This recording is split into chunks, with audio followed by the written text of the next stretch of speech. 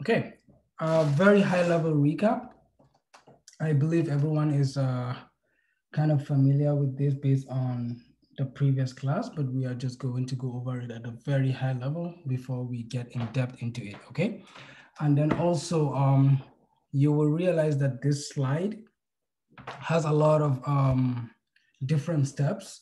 So for each lecture, yeah, we will discuss that, Bridget, by the end of the class. Please remember to bring it up. All right, back to what I was saying.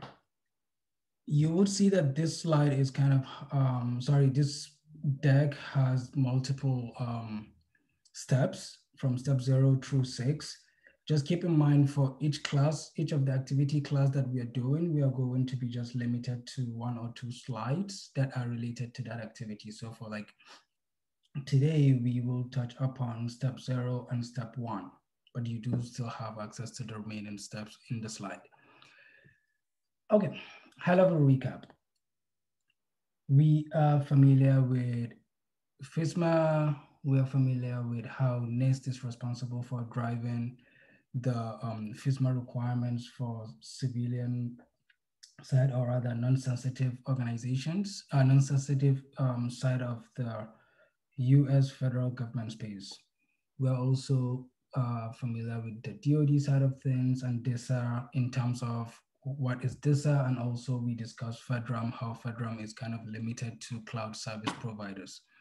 If anyone is not clear on this, please let me know. Right now would be a good time to just, especially around the NIST, what is NIST and what is the role of NIST? I believe we covered that in the previous lecture, but happy to spend a minute or two in this. Okay, part of the process of achieving FISMA compliance and implementing those NIST guidelines and processes that were documented is to follow these 6 steps. This is in line with the RMF steps. You will keep hearing about it. That is the risk management framework. Keep in mind that there are other frameworks like the CSF, that's the cloud security framework, and other frameworks that NIST works on. But we are now, for this class, we are just going to look into the RMF step. The RMF process. With respect to the RMF process, there is a document called NIST 800-37. I believe I put a link to it. I highly recommend everyone to kind of read it at a very high level to just understand the different steps as well as how they kind of are interconnected, starting with the prepare step as the first step, and then categorize, select, all of them going through it, right? This is 0, by the way. This is 1, 2, 3, 4, 5, and 6. The prepare step is 0, not 1. The document NIST 800-37 does not tell you how to categorize. It does not tell you how to select the controls, implement, or any of these steps. It only set the tone as kind of like the ground information of how everything should be done from end to end, as well as what are the different steps. But for each single step, well, it did talk in depth about the prepare step, that is step 0, which we're also going to touch about today. But when you come to categorize your system, there is different documentation starting with like FIPS 199, including the special publication 800-60, and also the special publication is in like Rev 1 and 2, which we're also going to talk about today. When we get to the step 2, selecting controls, we will touch upon especially around FIPS 200 and FIPS 800-53. Any question on this?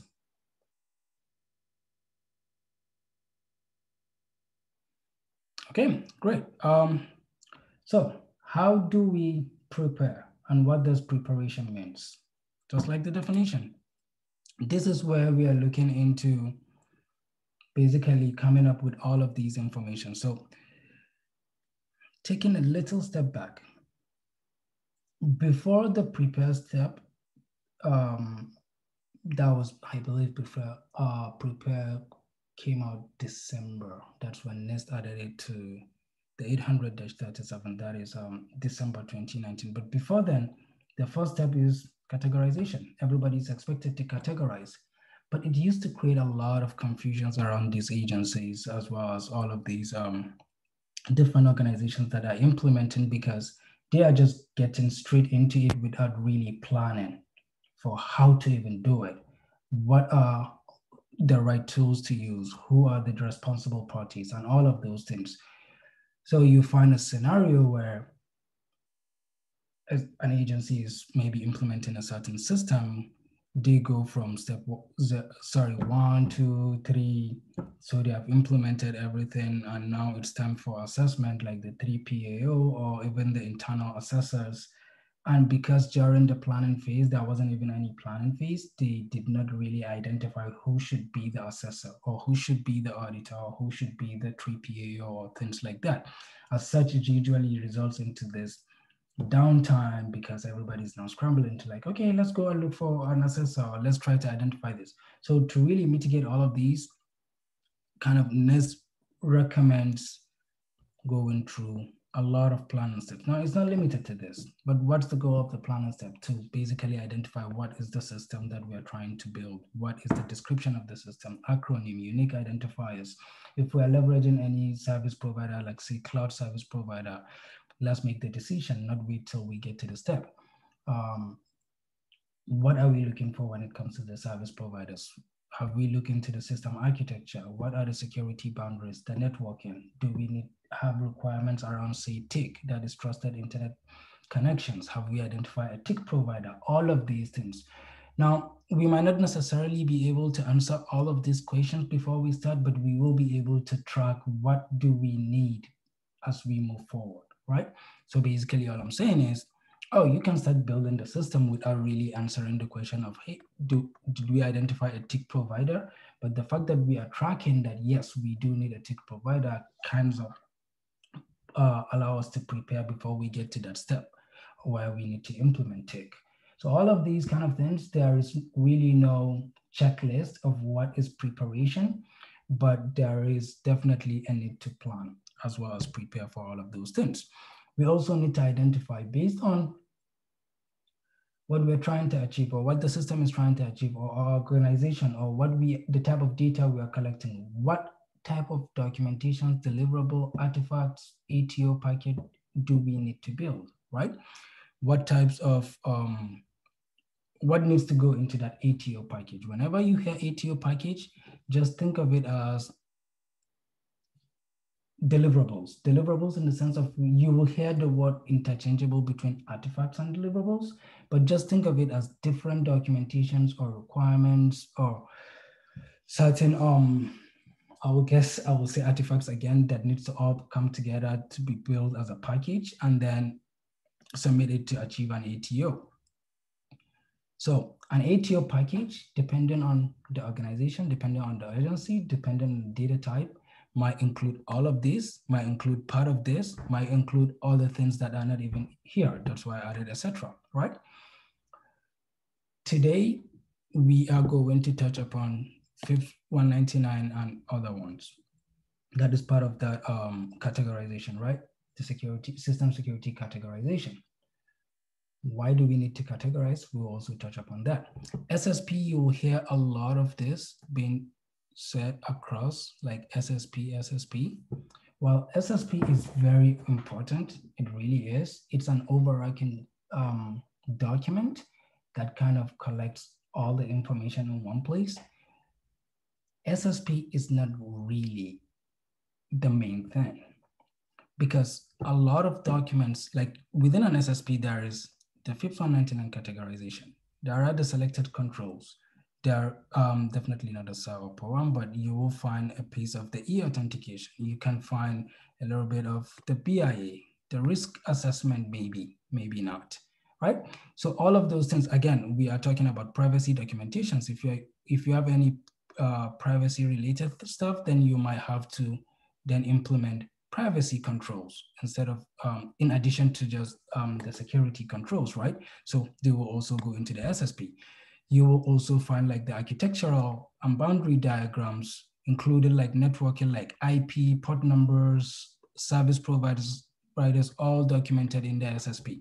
So the SSP can be an overarching document that encompass all of these, right?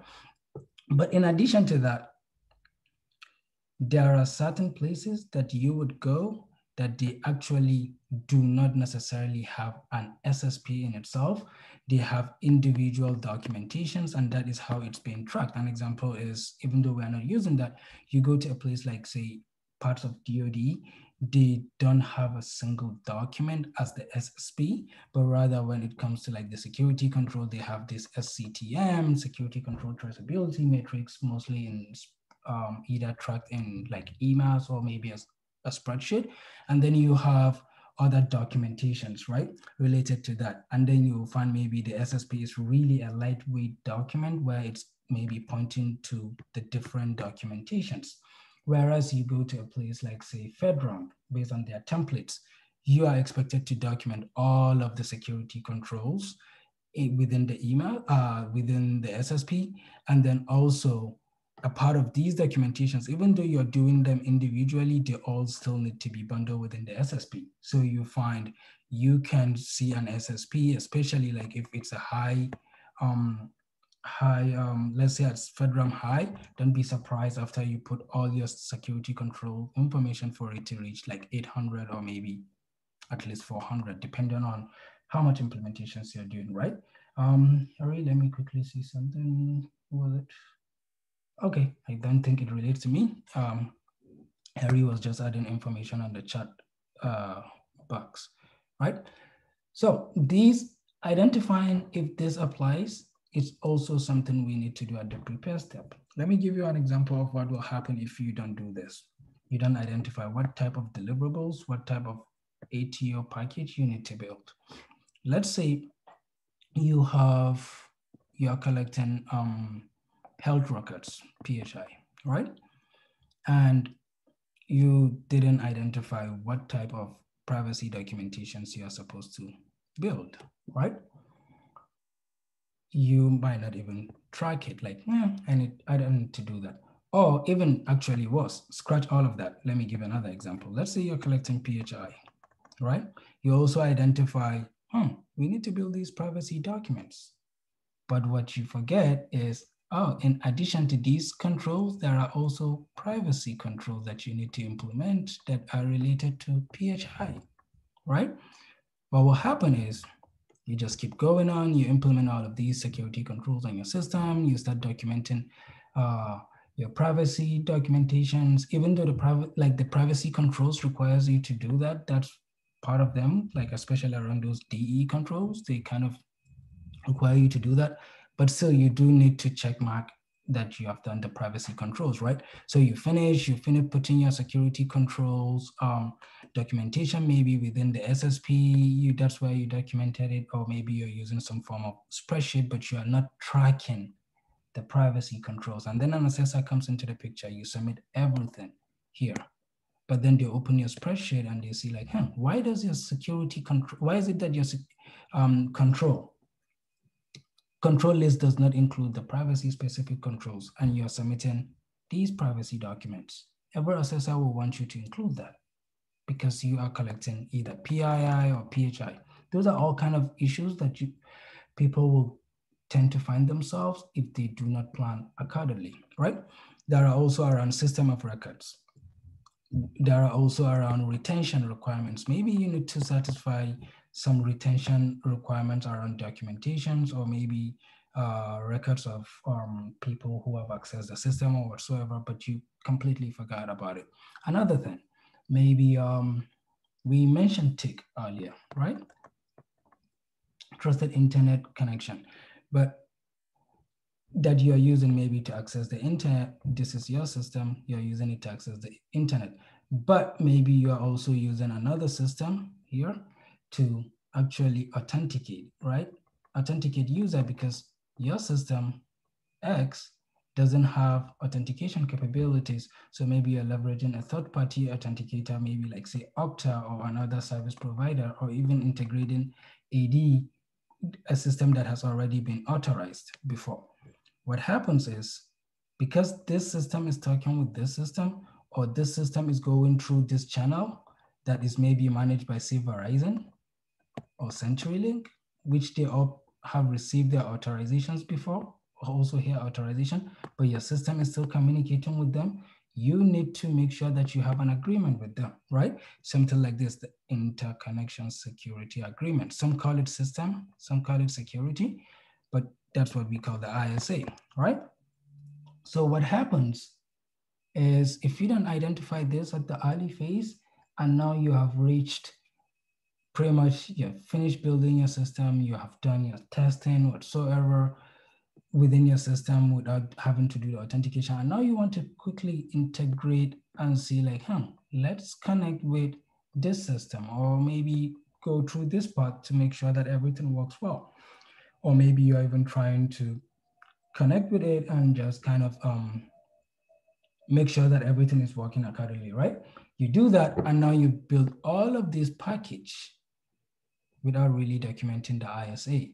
An assessor, when they come into the picture, they will ask you, what are the security agreements that identify how behavior here is being managed? What risk are you inheriting by connecting in here or connecting to this system? These are all part of it. Another thing that could happen around here is you actually forgot, because you need to document an ISA. So you don't know within the ISA that there are certain requirements that you need to do. But yes, of course, your developers contacted the developers here, and you got an API or whatsoever, you are able to connect between this point A to point B. But still, there are certain, from a security and compliance perspective, there are certain things that you need to do, right? But you never did it. When assessors comes into the picture, as they're assessing the entire system, they will want to say this. Guess what happens if there is none? Maybe they fail you. Maybe you capture it as a finding, right? So all of these bottlenecks is truly, truly why step 0 is very, very important. All right, any question on this? We have some time, so Dr. Ibrahim, please question. So speaking of this ISA that could fail you, is this just an example, because other things will fail you too, right? It doesn't have to be only this one. Yeah, I was just giving an example of how, if you fail to prepare before you even start doing the RMF steps or whatsoever, if you fail to prepare and maybe you're integrating between point A to point B, you might forget to really know that you have some ISA agreement that you need to put in place. As such, it could affect you. Gotcha. So it doesn't have a significant role compared to the others. Okay. I mean, when you say it doesn't have significant role compared to the others, what like priorities, or most asked, or what they care most about? So for every RMF, it's going to be unique to what the system is it that you are building. There is no one template for everybody, right? So you will find maybe you don't need to document any SON, system of record notice, because it doesn't apply to you. Maybe you don't even need an ISA completely because you are not connecting with anybody, right? A very good example of a system that might never need an ISA could be just a public website that is meant for information that is sitting on some sort of cloud provider, like say Azure, and there's like static web here, and you just put all your HTML or CSS or whatever it is, and there's really no connection between this website and anything. It's just exposed to the internet because it's providing information. You really don't need an ISA. Does that make sense? It makes great sense. So Dr. Ibrahim, who does formulate the package and make sure it's fully applicable to the environment? A lot of people, right? So again, let's take a step back. Let's say you are standing this website. I gave an example. For every organization, and you keep hearing me talking about it in the previous classes, there has to be ownership. So who owns this? By owning, not necessarily from real definition of ownership, but who is accountable for it, right? That is where we have, and this is a system. It's considered a system, so we'll always have a system owner, right? But then also there has to be someone accountable, right, for the security of this information. Keep in mind, the system owner might be more focused on the usability and functionality of the system, not necessarily the security. But from a security angle, there has to be that person whose primary responsibility or primary accountability, well, primary responsibility is to ensure the security state of this system is maintained. That person will be the ISSO, right? And then again, you will hear a lot of words, like some place will have ISSM, maybe because the ISSM, there are many systems and they are the one person looking over it as the manager for all of those systems, or it could be only one system, depending on the organization. Some places from a technical perspective, like if the security side is being maintained from a technical perspective, you'll find like an ISSE, Information System Security Engineer. Just like from also technical perspective, you have the developers or system admin, just focusing entirely on functionality and operation, right?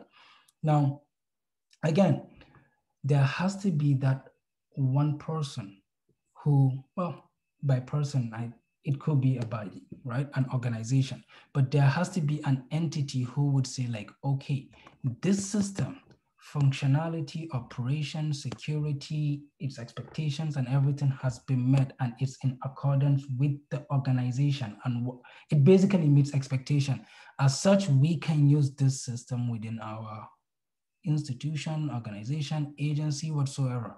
That person making that call, what they are doing is they are authorizing the use of that system, right? That authorizing it, they are authorizing the use of that system is what we call authority to operate, right? That is whenever you hear ATO, the person or individual or body or whoever it is that allows the system to be used by granting an ATO is who we call authorizing official. Does that clarify? Yes, Dr. Ibrahim, thank you. Sure thing. Any additional question? Just keep them coming. Yeah, Hank here. So I would say the authorizing official is usually the person that signs off on the letter that allows the system owner to use the system, correct? Yes. And he kind of supports the CISO in his authorization. So, for example, in our organization, the CISO is ultimately responsible, but the authorizing official really is kind of like the den daddy of the validators that ensure that the systems are accredited. So no, just some clarity, like yes and no. Do not take authorizing official as a rank. Like it's not a dedicated position, right? The CISO could be the AO. Does that make sense? Say again, sir? The CISO, that is the CISO, Chief Information Security Officer, could be the AO. The CISO could be the one that is saying, okay, this system meets the expectation. So in that situation, they are the AO. Right. It's how you want to inject your checks and balances, right? So absolutely. Yeah. It is also on the hierarchy of the system itself, right? If you look at maybe, I would say if the system is applicable organization-wide, or maybe it's considered an organizational level system, then you will find that the CISO or whoever the AO is going to be might be the CISO that is organization-wide, right? But if the system is going to be used, maybe let's say it's an organization with multiple branches in different states, right? This is state A, state B, and Virginia, right? So if the system that we are implementing is going to be used, maybe organization-wide, this is just an example, by the way, maybe all of these states will use it, then it could be that the CISO that is at this level, the overall CISO must have to be the AO, right? That CISO could be the AO. But if the system is only just meant for Virginia related, because it's only informing the people that are working within that organization, but just in Virginia, then chances are this authorizing official here, like that is going to authorize the system, might be the CISO of only Virginia, Does that make sense? Yes. But guess what? That's a very good question, because identifying who the AO should be is also part of, right? All of these things.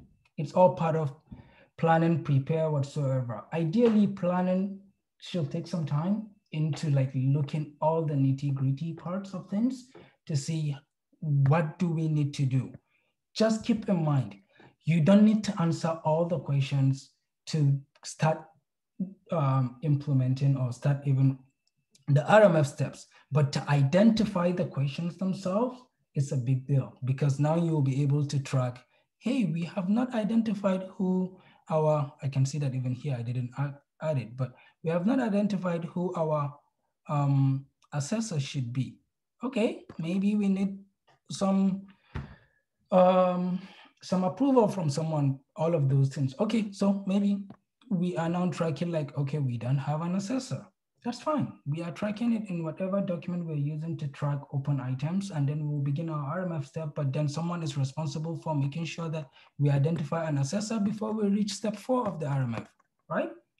So all of those things we'll be able to do it at the prepare. We might not get all the answers, but we'll definitely be able to track it.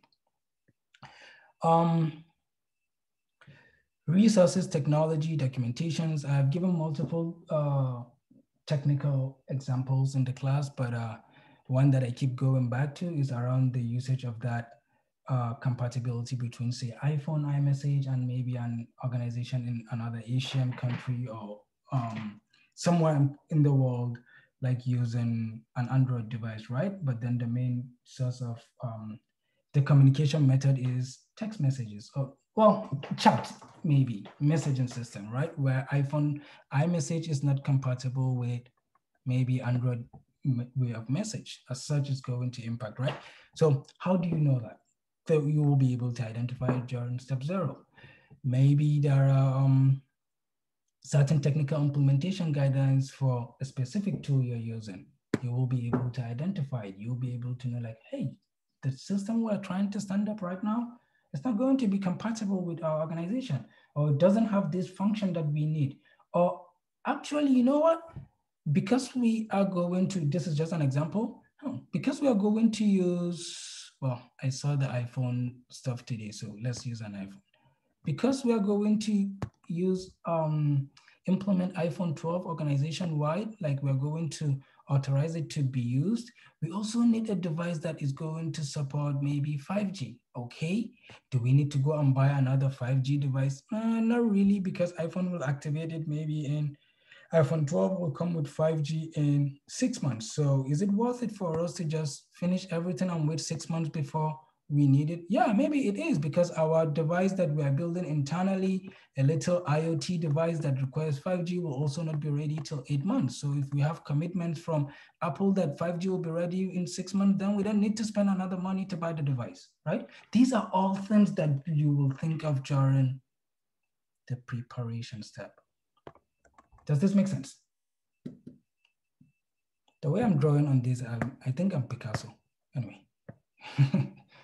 Any question on this part before I get into how I authorized my own, what I did with my system for planning? Obviously, any organization will be different. Oh, actually, before I get into that, templates. A lot of organizations have their own specific templates, right? Some are using FedRAMP templates, but even though it's mostly for cloud service providers, but a lot of agencies have their own custom templates. Some do not really use templates in the like word processing format, like Excel, Word, or whatsoever. Rather, they use tools, right? GRC tools. We spoke about this, governance, risk, and compliance tools like EMAS, RSA Archer, right? Exacta. These are all tools, right? So yeah, for the class activity, we mentioned it, like everybody knows where to get it. I keep asking, is there any question on this? No? Good. Either I'm doing a very good job or I'm doing a terrible job that I'm boring people. By the way, please be sure to take the mid-semester evaluation. I believe it's open. Okay, I'm going to switch screen and quickly talk about how I'm presenting my own system, right? Give me a second. So actually, let me just share the entire screen.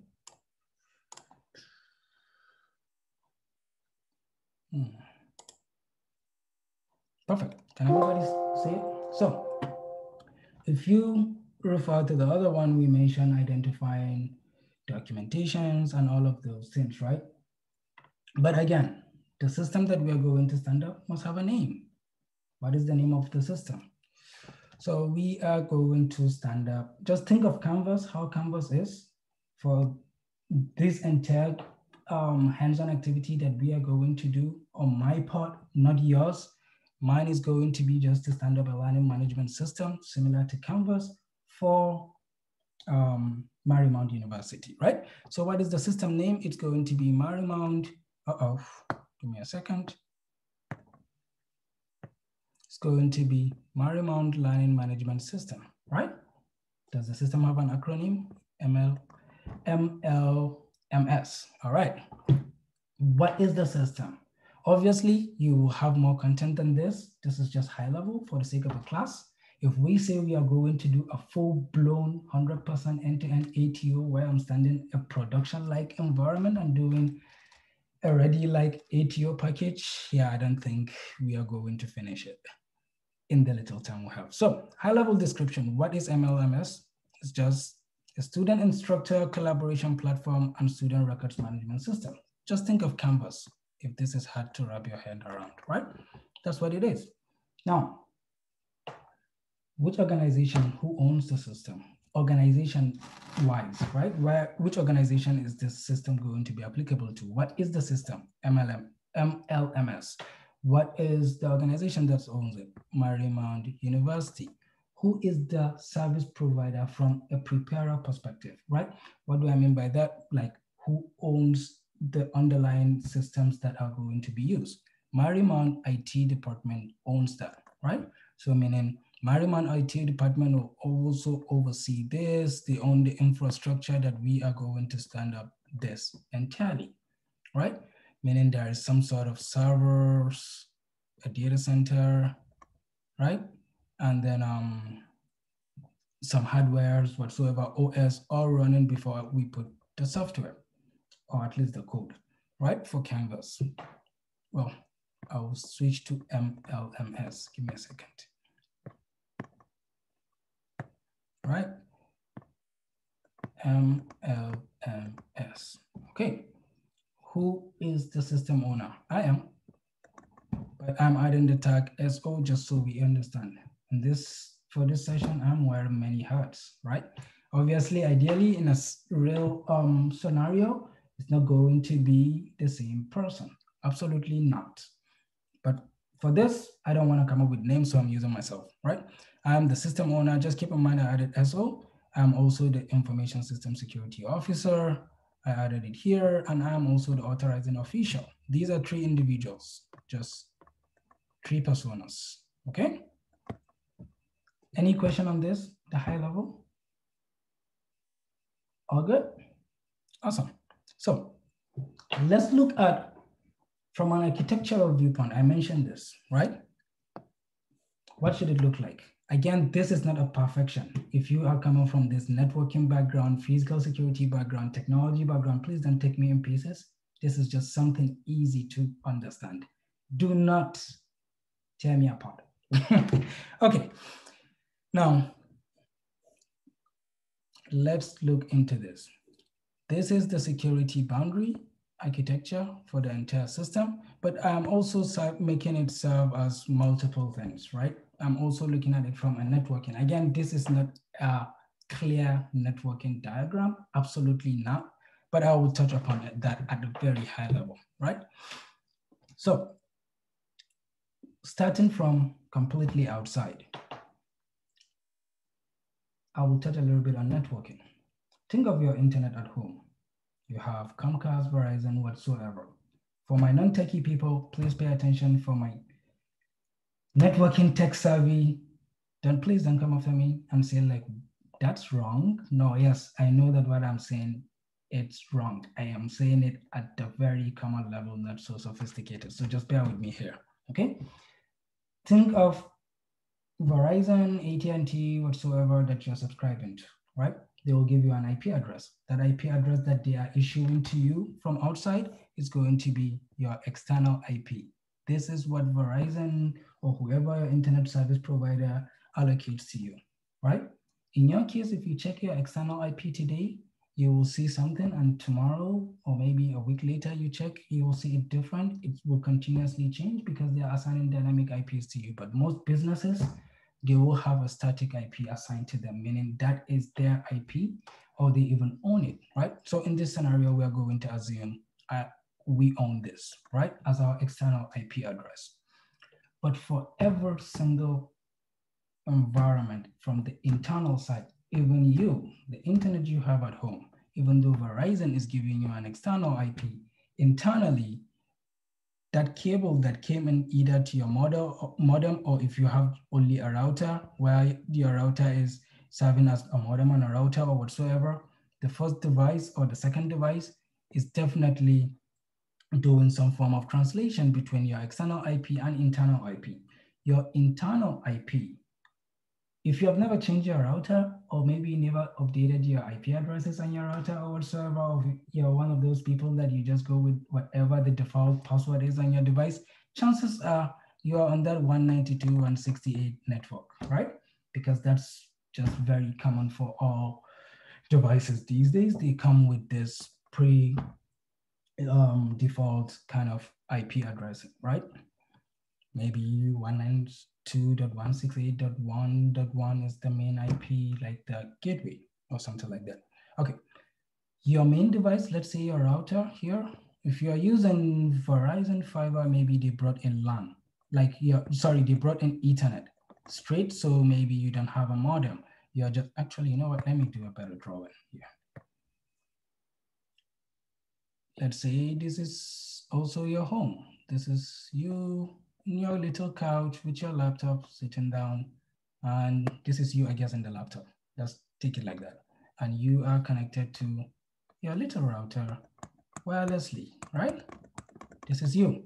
But then this is your router. Technically, to you, it's sitting inside your house, but to me, it's literally just connecting your external to internal. So I'm going to put it on the boundary.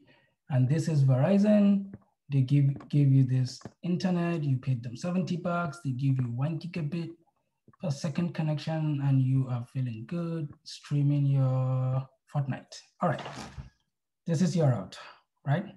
Assuming they give you Ethernet to connect to the router. If this is not how yours work or how it looks, and you're like, this guy is saying crap because I don't have a router. I have this little white device that Comcast gave me before they allow me to connect to my router. Yeah, I hear you. You're just having a coaxial and you need a modem to switch it to whatever before connecting to your router. So, potato. This part is what is your provider is giving you, and here.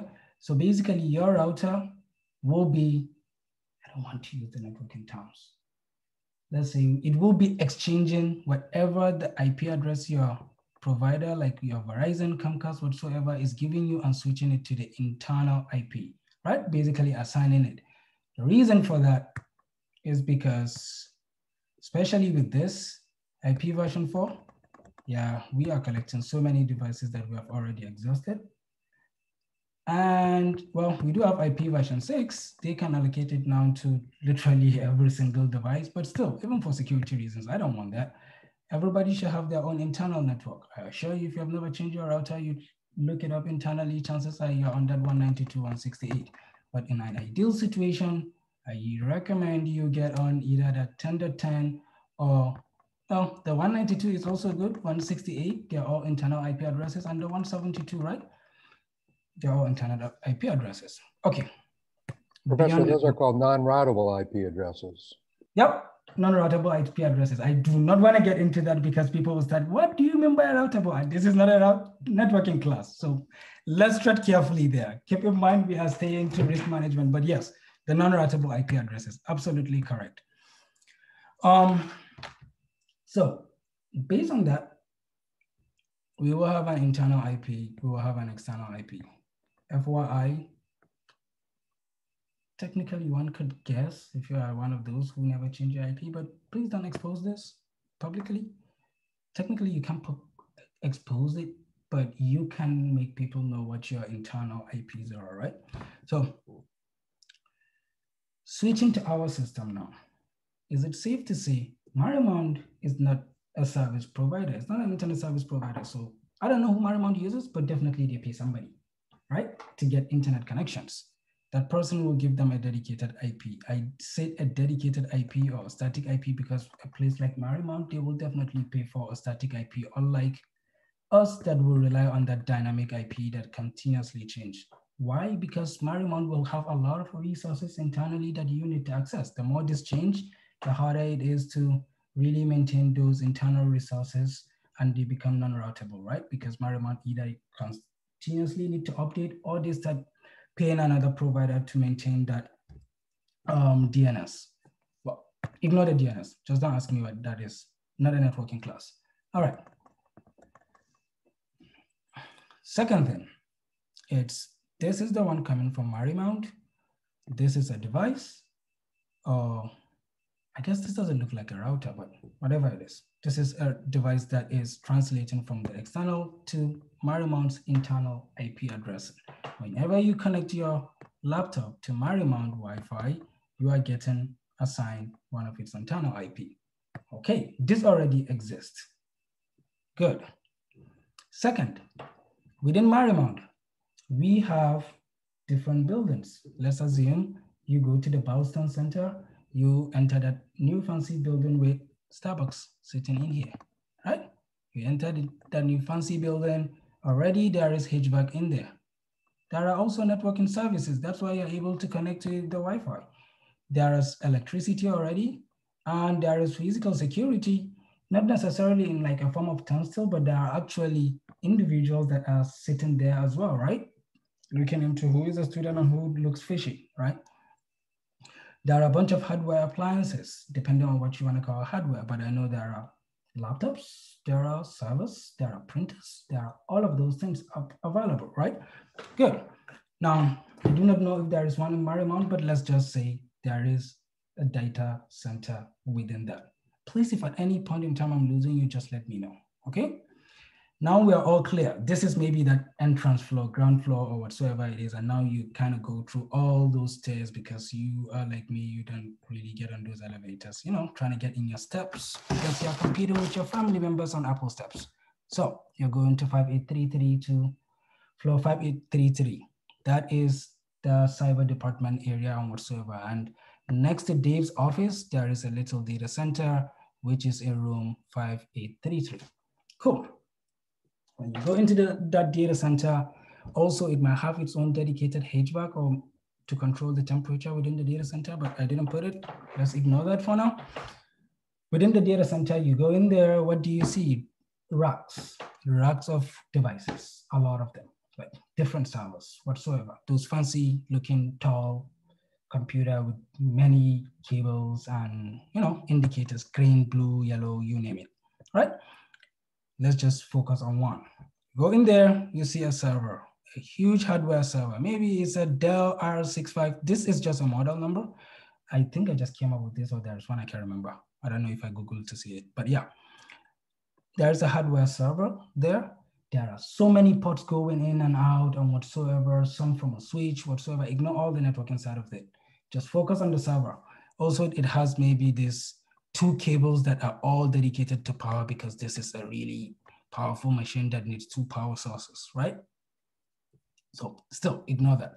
Let's focus on what that device is. It's a hardware blade. Oh no, scratch the word blade. It's a hardware server, basically, right? And it also have an IP address. See how it is like 10, 10, 10, maybe 10, 10, 10 as well here. And I put like this on a subnet of this.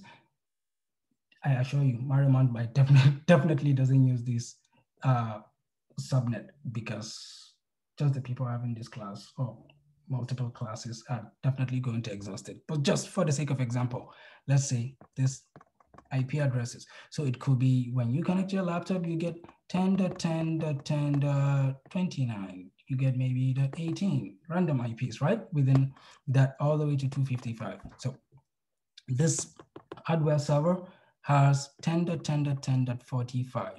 It already exists because it is holding other things. I'm trying to think of something. Maybe Marymount's own website, personal website. Well, there's nothing like personal. Marymount's website, where the entire cyber security or your PhD applications, whatsoever, how they are collecting it online, is all hosted within this server. Good, we get that. Now, because it's a server, a little bit high level, if you don't know this, I will recommend, especially in this day and age of cloud computing, go and understand the different abstraction of like infrastructure platform and software as a service, right? I believe there are classes. So this hardware appliance is there. You also put, ideally you have, think of this as the Dell, right? And then you have what we call a hypervisor, right? If you're taking on a type A virtualization, right? This is a hypervisor.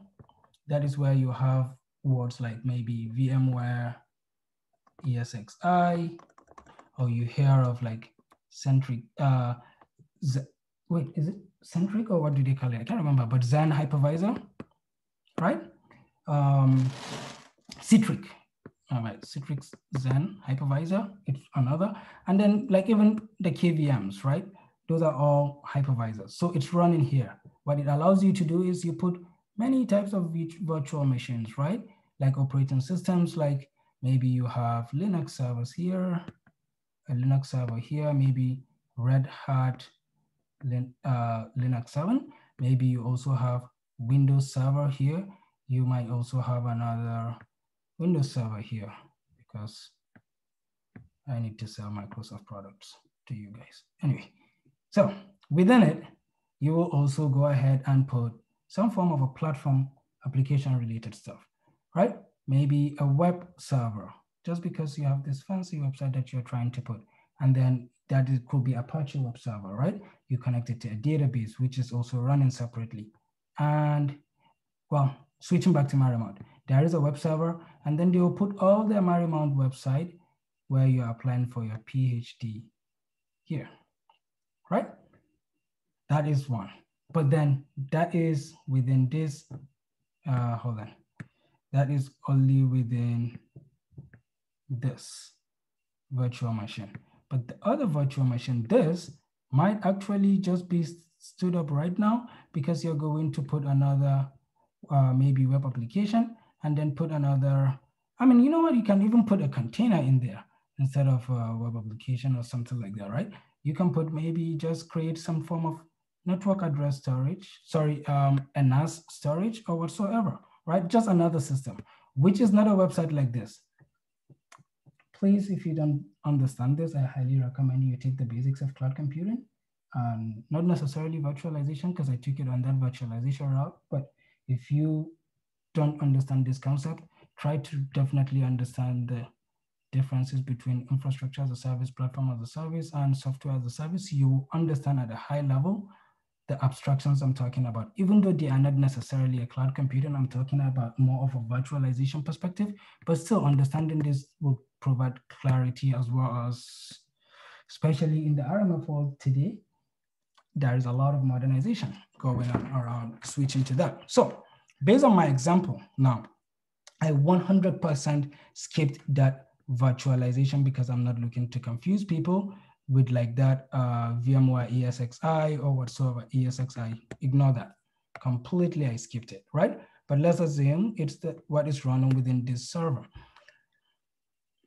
Based on that, we will stand up a completely separate virtual machine. That virtual machine will be running a Linux instance of CentOS 7 server, right? Or even Red Hat server. You can even use Windows server, for example, right? Or guess what? You can use your ordinary Windows operating system. For this class, I don't care what you use, truthfully. But on top of it, you will also install a platform like maybe an Apache Tomcat web server that allows you to build a website on top, or to build some form of application on top of it, right? So you will install this, and we will then install our MLMS application. We have amazing software developers, they all build it, write all of those codes whatsoever, and it's going to be here. Does that make sense? Now, from external viewpoint, that is, if you're accessing that application, not from here, but rather like you're going through, okay, you know what? Let me, just a second. This is you, not inside Marymount, completely behind your computer at home. You have your amazing Verizon connection that they are giving it to you. You, from here, your laptop, it's going through your router, it goes into the internet, blah, blah, blah. But to you over here, all you put is mlms.com, and it took you to Marymount's thing, whatever, similar to Canvas, right? So let's assume this is Canvas, but again, you put it, it takes you there. Truthfully, what happens is, in a very simplistic manner, network people, shh, not talking to you guys. I'm talking to the general people. All right. In simplistic term, what happens is, this is you, whether you're connected through Wi-Fi or cable, it passes through your router at home. If you have another modem, it goes through it. It goes into the internet. Verizon, take it all around the world, take it all the way to Mars, space. Just kidding, no Mars and space. But seriously, it will bounce across, right? Maybe if you're in Virginia, accessing it to another service in Virginia, maybe if you check the route, it will be easier, like it will be straightforward because it's all within your locality. But don't be surprised, truthfully. If your internet at home here is Verizon, and whoever is serving Marymount is Xfinity, then maybe Verizon at some point, they need to pass it on to Xfinity. This all happens without you knowing, right? It bounces all across. If you want to know in depth about this, go take a networking class, or you can run IP or IF route on your computer. All right, so internet, right? It passes on whatsoever, eventually it comes to here, Marymount's IP. They take that information that you put in just mlms.com, they take it here, translate it to this. Okay, it has to be on the 10.net, the 10 address, but which system is holding it? Oh, it's this server. So yeah, we're going to go to 10.10.10.45 system. We go in there. There are so many things running in here. How do we know what we are trying to access? Oh, it's on port 443. By the way, port 443 is an external thing. I shouldn't have used this, but internally, something else, right? So it all happens, blah, blah, blah, and then you access it. So around 10.10.10.45 on port 443, what you are serving is mlms.com. But maybe on 10.10.10.45, this 45 on 3219 port number is some application separate that is also running on this server, but maybe it's just Marymount games. Maybe Marymount decided to host Fortnite. Okay, so for the sake of this class, in my prepare stage, high level, this is our system. And in this class, every single thing you are seeing outside of these little green dots, right, is already in place. The only thing that we are building in this class is only what is in this green dot. Hence why we call it the authorization boundary. It means this level, all of these services have already been authorized way, way, way back before we decide to implement what is in here. This is what we are going to inherit. If it's confusing, don't worry. As we go through it, you will understand. Just keep your eye on this green dot. I'm not saying it's only the green dot, but that is what we are building. But every other thing is important. You are going to make this. guess what? I'm not gonna give you any grade for this. Nope. You're planning for how to be successful in the RMF in the class. You will get points for those other parts, but absolutely not for planning. If I were you, I will identify, what do I want to build? What is this? What is this? What is this? FYI, I took a large project for me to say like I'm building an application. You can decide. Like, I kid you not, I don't mind if you say, no, for me, I have one computer at home and it's a Windows 10 computer. Oh, sorry, taking it back. You can say, you know what? This is my home and this is my little router. I connect it to my computer, a cable, everything has been authorized. Well, technically at home, I don't know who authorized it, but you do you, right? This is your computer and the only thing you're looking for is maybe you're going to, like you have Windows 10, you already have, this is like a Mac device, it's running OS X, but you know what? Ibrahim said that you must install this software to do ATO and Mac doesn't allow you to do that. Now you have to dual boot on your system, so you're installing another Windows VM within the same machine. I don't care. And even the Windows, you can say, I already had it before, blah, blah, blah, but all I'm doing now is configuring a password. So you're literally telling me you're limiting your authorization boundary to password configuration. Fine by me. All I know is, as part of the prepare in this class, you will have to do this. You will have to come up with your own system. What exactly is it that you're building? I think Fatu, we all know, like, she sells cupcake. So in terms of that, we have been saying it in the class. So maybe Fatu wants to stand up a website for a cupcake, right? Then you have to come up with a system name. You have to come up with, no issue. Also come up with an acronym. Like, there are a lot of things. You want to take it further? I mean, come up with even your system UID, like a unique identifier. That would be great. Like you say, maybe MLMS 1761, whatsoever you want to call it, because you have many MLMS within Marymount. You do you. I just know at the very minimum, you have to come up with these, right? You also have to draw this. It might not have to be this fancy, or you can take it Picasso way to read. Well, technically, if you do it Picasso way, I cannot read it. I don't know what you're doing, so I have to be able to understand it.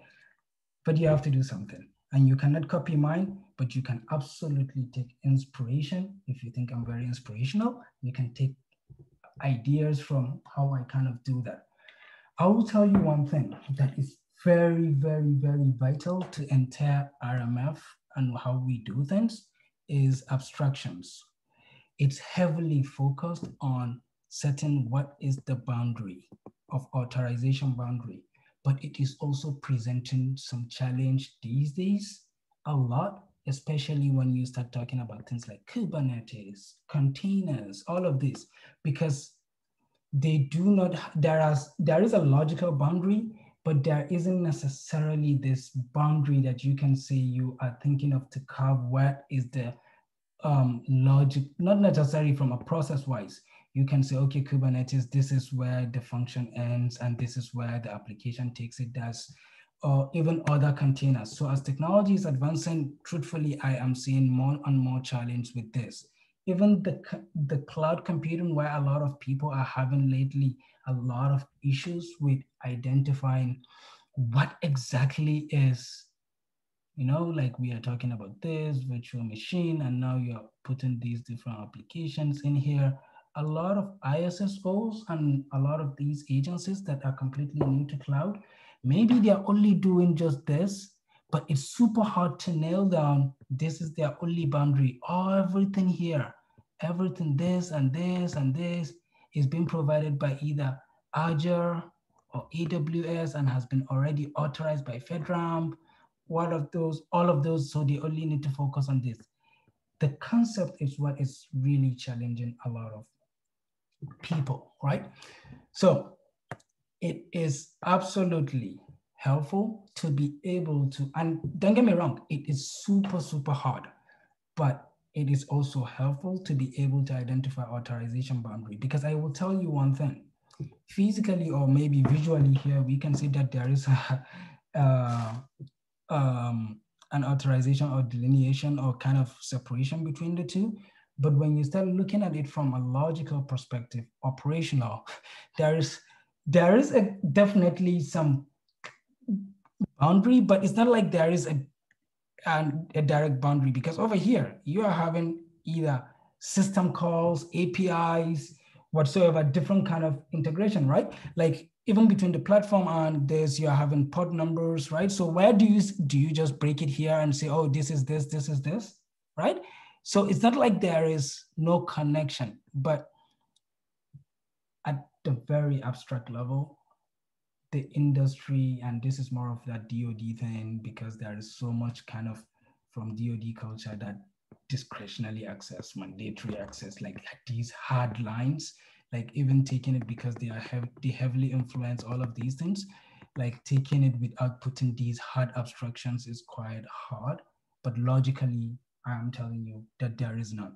Because tell me how, if you create a tunnel, there's maybe some form of, a reservoir or a water dam, and this is where the river is and it's flowing water. Tell me, how do you decide this is the hard boundary? Because still it's flowing. What made you say this is it? What is the difference with this boundary and this boundary? Similar thing between the platform and this, it's more like an interface that, or a pod place, right? Where this pod number, this is the address, and information is flowing through it. How do you say this is the boundary? But you have to identify it. Not necessarily from here, but you would say maybe there is some form of connection. Now, if you're inheriting the platform, let's say you are consuming, let's say this is, for the sake of an example only, let's say this is some form of database, right? Maybe Azure SQL. If anybody want to give me an example of any platform product that they know within AWS that people are familiar with, I will appreciate it. Anybody knows anything from Azure that is at a platform? Let's say just any database, right? And you kind of build some custom application that is using the database or whatsoever. It still needs to have some form of connectivity between it by pointing it, right? Some form of integration, maybe from a networking perspective, maybe a port or some form of address or whatever it is that is pointing to it. What you do here is, because this has been authorized, right? This is not, your system is not, that also means the connection is not. Trust me, around those SI, the system integrity controls, you need to talk about what kind of connection is happening here and how is it secured, right? All of those things. Or rather, if your application is exposing some form of API and connecting to the internet, yeah, maybe still your application is not authorized. Maybe what you're trying to connect to over here is authorized, but this information, how are you securing it? Is it a shared responsibility between you and this? Maybe you're installing some form of, I don't know, if it's at the network layer, VPN capabilities using maybe IPsec and sharing the keys. If it's at the platform application layer, maybe you're looking at it at putting those TLS 1.3. For those of you who don't know that, maybe SSL certificate, right? People still use that. So you don't necessarily have to know these technicalities, come from a networking background. So you don't need to know necessarily this technical information. That's why you have your engineers to inform you on that. You have your whatsoever, but just at the very least high level, you need to be able to understand at the very high level the different abstractions. And like, you should be able to say, hey, so if this is running within this, and this is here, what is connecting these two? And then they will start like, yeah, logically there is port numbers. And then if you start talking to those developers, because you're not talking in their name, like, yeah, there is no difference between you. Like, no. AWS is providing this. You are building this. I know they didn't build this. How are the two connected? Well, they are all kind of the same thing. One is running within the other. There's like one is running inside the, okay, tell me, how are they connecting? I mean, if this is a bowl and the egg is inside, how are they, connected, right? I need to know, tell me. So this is part of where you have to also really kind of as time goes on from experience, you tweak yourself to be able to talk to those engineers in their language. Trust me, they wouldn't invest in learning how to speak to you in your language because it's not their problem. It's your problem. You're coming to them with information, so you need to be able to communicate with them. So all of those things, but now maybe I'm scaring you.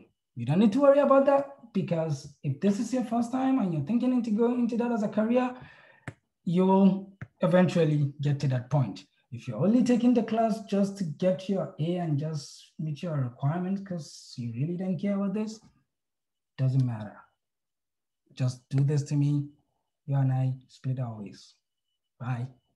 And for my savvy RMF people, I believe this is just normal to you. Any question on this? Please remove. Yes, Dr. Ibrahim, I have a question, please. So yes. This is very good when it comes to like layered, you know, when you are aware of how things are integrated.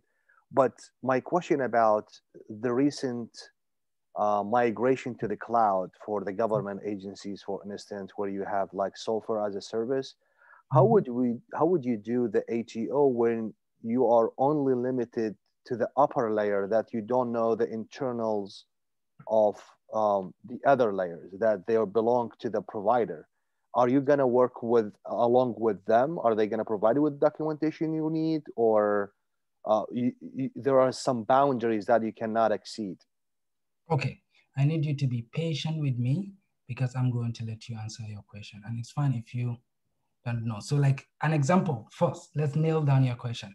Let's say all of these things that I kind of shaded right now, they are all what is provided by, let's use AWS, for example, right? All of these, they own the data center, they own the internet. All you are having is just access to this so you can build your website, right? Does that answer, does that rephrase your question? Are we on the same page on that?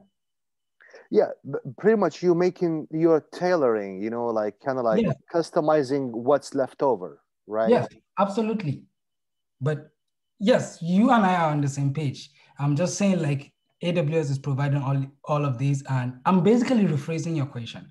And from a visual perspective, by the way, and this is you, right?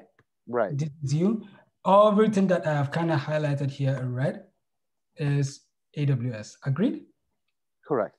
Okay. How do you, let's answer 3 questions. 1, how do you know in the first place, all those security controls, how do you know which ones apply to you and which one is done by AWS? That's one question. Second, are you going to contact them to get documents? You asked me that, right? It's like going over their white papers or... Yeah, I absolutely follow you. Then the third part is, I'm going to ask you a question. Do you agree with me that AWS is a cloud service provider? Yes. Let's assume it's not DoD related because DISA does that and they don't publish it, but let's assume it's the other side. Which organization did we say usually authorize CSP? It's totally fine if you can't remember. You said FedRAMP. Do you agree with it? Do you agree? So basically FedRAMP is the one who authorized this, right? There are 2 ways that you will know everything about this. 1 is you contact FedRAMP to give you all the information. 2 is you contact AWS to give you all the information, all of which you need to, if it's FedRAMP, you might have to come from the government side. If it's a commercial sector, you have to use maybe your organization email or whatsoever to request it. But let me even tell you how you can go and request it from FedRAMP side. Give me just a second to open my browser. Thank you. Sure thing.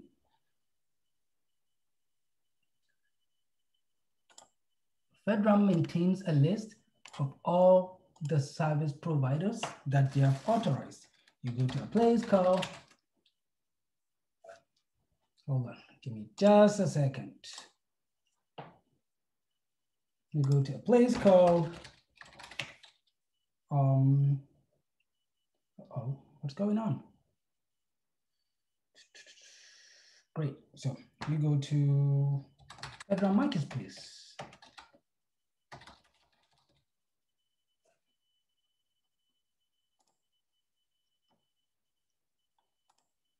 Over here, you will see all the providers, including AWS. So let's say what the system we are talking about is around that AWS package. There are multiple packages for AWS. So let's say, you see, there's the government cloud. Which one are we talking about? So let's say is the East-West, right? It's already been authorized at moderate level. You go in here, all their products. Wait, hold on. Why is it taking forever? Give me a second. Really? I don't know why. I'm supposed to be able to go in here. Okay, great. So you see, and then you will tell you like, okay, infrastructure as a service or platform as a service, it's the public cloud, not the government cloud, meaning government agencies cannot use that. But guess what? Look at it. Package access request form. You see that? And then you can access it. You might have to request for it. It might ask you to provide your government address or email, so which means it has to come from that. You see, if you're a federal contractor, please review this. You finish, okay, you must have a .gov or .mil email address to access this package. You finish this, and it will tell you where to submit it, I believe. Signature, agreement, all of those things, blah, blah, blah. And there has to be, like, if you are to read this, I believe it will tell you how to get it. Again, you absolutely need to use a government email and also someone maybe within your organization. If you are the AO or maybe high-level authority, you might be able to use that. If you have like a PIV card or something like that, you might be able to use that. If you don't know what a PIV card is, just a government badge, I guess. For DoD background, you'll say CAT, right? So it does this, right? So you might have to use a PIV card to access it. Possibly if it's that of FedRAMP, but I know from AWS directly, if you reach out to AWS instead of going through this process, they will give you access to the package using a portal. I can't remember what they call it, but yeah. So it's also within AWS, it will tell you how many tools, like because there are so many services, I think there are so many services, yeah, it's telling you which of the services have been authorized to be at public cloud, to be used by the public cloud. So all of this, and what is it? Amazon Aurora, whatsoever, all of those. If you want to see another package, you can just check it, right? Let's see, use like Microsoft, Azure. So you see, these are like the micro commercial cloud. There is also the 365 for emails, whatever, it has to be authorized. It's the main one the government uses. The multi-tenants, Azure government, including the dynamics, all of that. Right, same thing, you see? Or you can go to Microsoft straight. I can tell you which theme, they will give you access. And these are all of it, Azure database, whatsoever. So switching back real quick to this, give me a second. So switching back to this, as we mentioned, all of this, give me a second, cool. All of this, we mentioned have been authorized and whatsoever, including this. Let's say this is a platform as a service application that is provided, maybe Aurora. There is a AWS tool called Aurora, right? I just saw it. So if this is meant to be Aurora, is it authorized? Yes, maybe it's authorized for use within the public, but not within the government. So you say, yes, AWS is authorized, but that product or that service, you cannot use it. If we want to take it a different approach, give me just a second.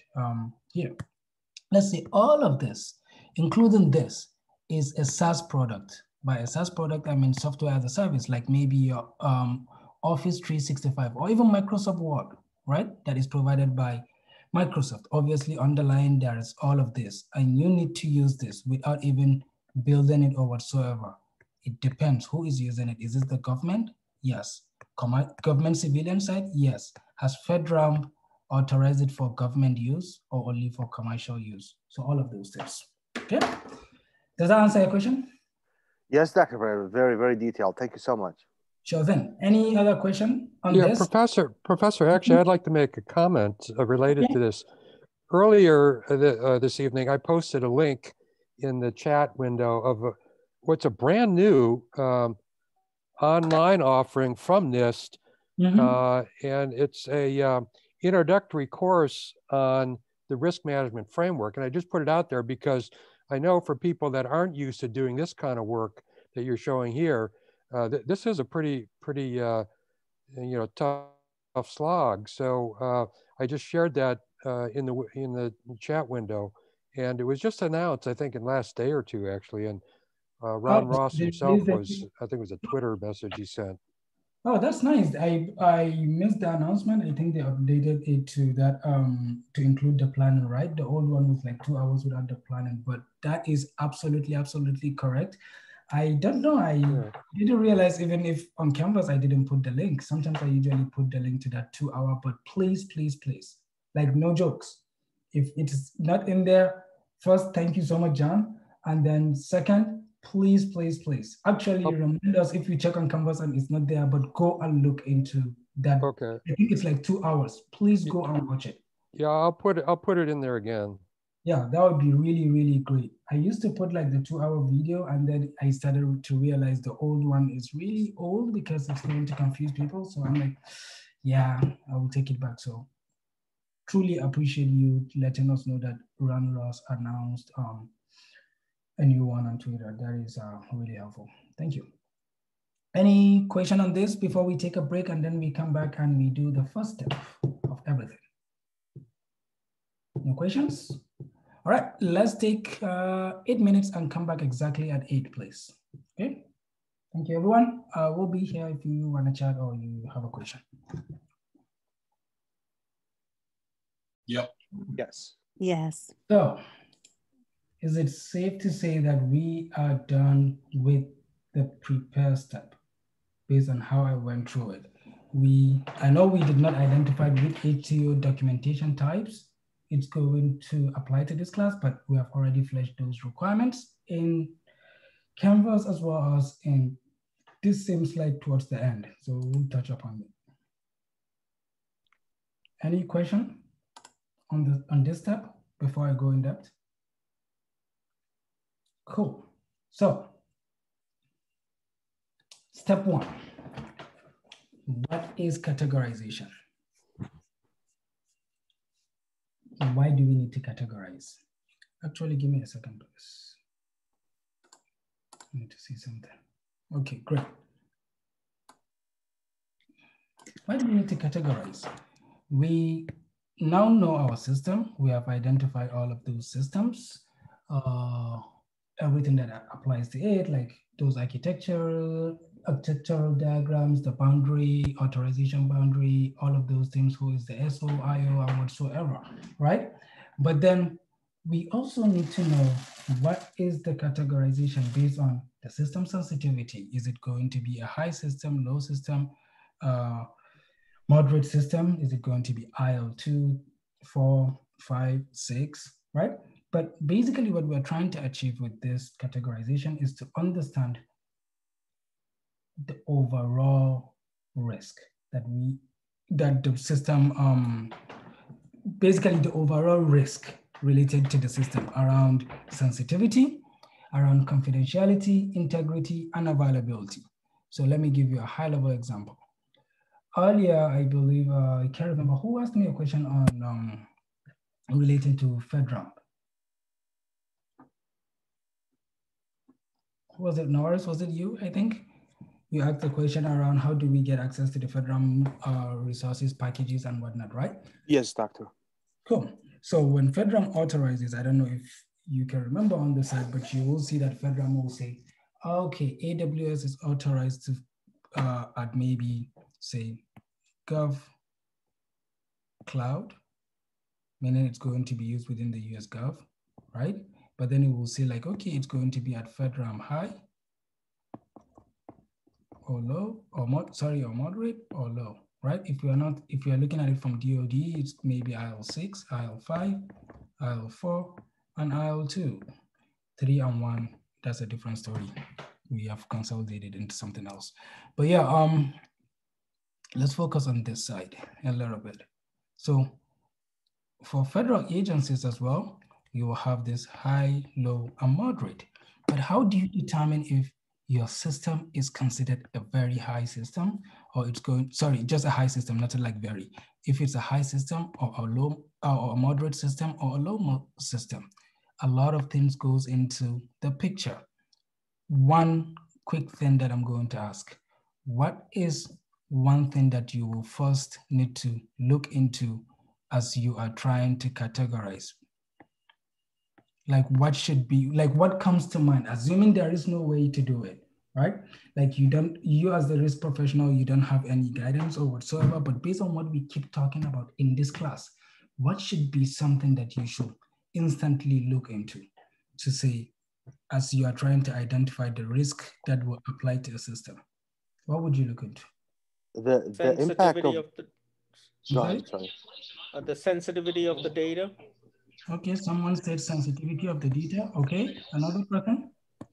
The impact that lead to the damage of a comprehensive That leads posture. to damage. Okay, any other person?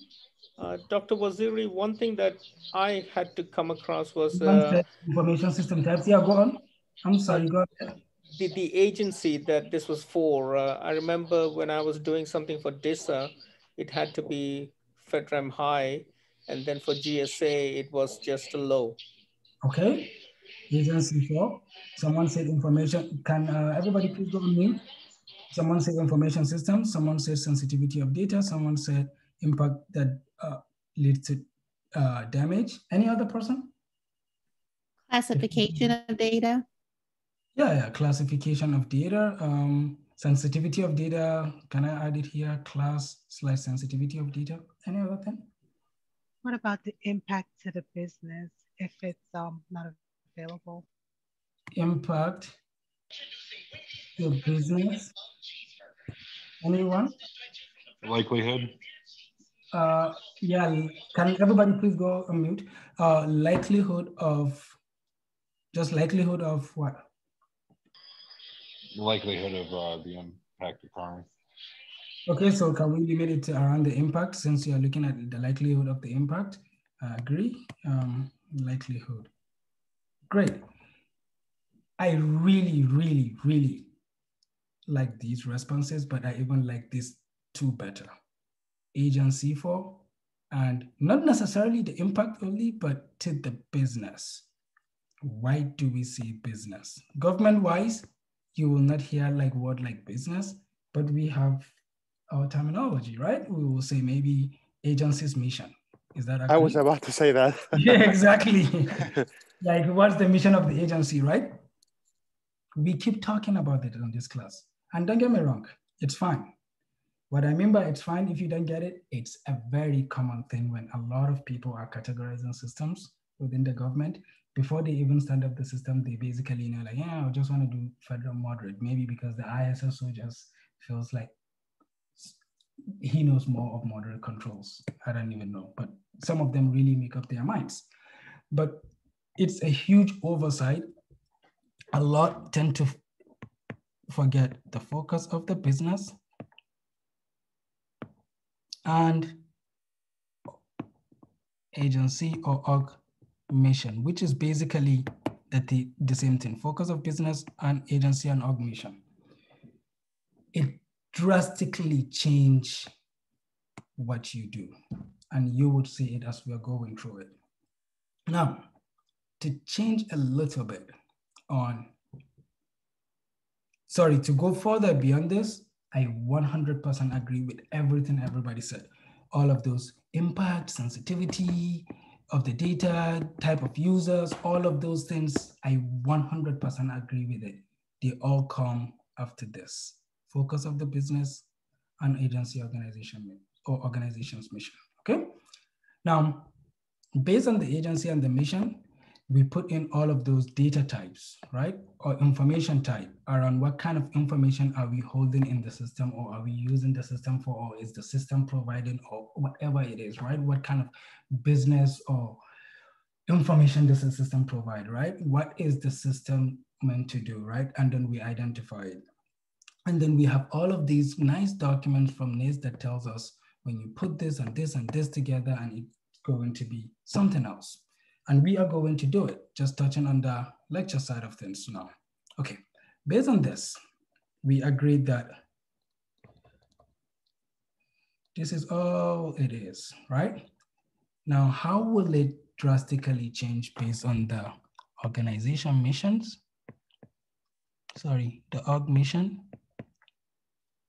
/ business focus, which basically is the same thing. And I keep telling you since the beginning of the class, everything you do, make sure it's aligned with this and this. How does it add value to the organization? Very important. Takes a while to agree with that, but super important.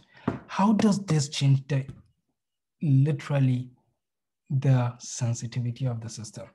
Keep this here. We are going to come back to it. For the NIST RMF, you're going to look at your information type, and we're going to look at them, right? But I'm going to make up one right now. Let's say we have patient records on the system, and they are what? Health information, right? Or health data. You look at it from these security tenets that we talk about, CIA, confidentiality, integrity, and availability. Let us say, you know what? I'm going to change it from health information because it will not allow me to whatsoever. Let's say I'm going to come up with another one that I can switch hats instantly without much impact. Educational information, just education, right? Meant to educate someone. We're going to look at it from confidentiality, impact, and availability. Next, when you have to look up maybe educational information, they already have recommendations that they will give you, what NIST recommend. They will say, well, it's education related, so the confidentiality should be low because it's meant for public consumption, but that is NIST assuming. The integrity should maybe be moderate because you want to make sure people are getting the right education, right? Not necessarily something that has been changed. And the availability should definitely be high, accessible to everybody. This maybe is just NIST recommendation. Let's stick with NIST recommendation and I'll come back to you to that later. So when you put all of this, how do you decide like, oh, this system, our system MLMS that is meant to hold this education information, not your personal records, but just educational information. Maybe Ibrahim published a certain type of research. Maybe I publish your research, right? And MLMS is holding it, which is my system from earlier, right? My remote learning management system. We agree with this. This is what NIST recommend. I look at this. There is a formula that allows me to say the entire system is at this one of this sensitivity level. Based on this, if this is so confusing to you, but basically you're looking at confidentiality, what's the impact? We mentioned that it's low. So over here we have it as low. Integrity, what is the impact? We said it's moderate, so we have it as moderate. Availability is high, we said we have it as high. Good. I want to tell you something. And I already wrote it here.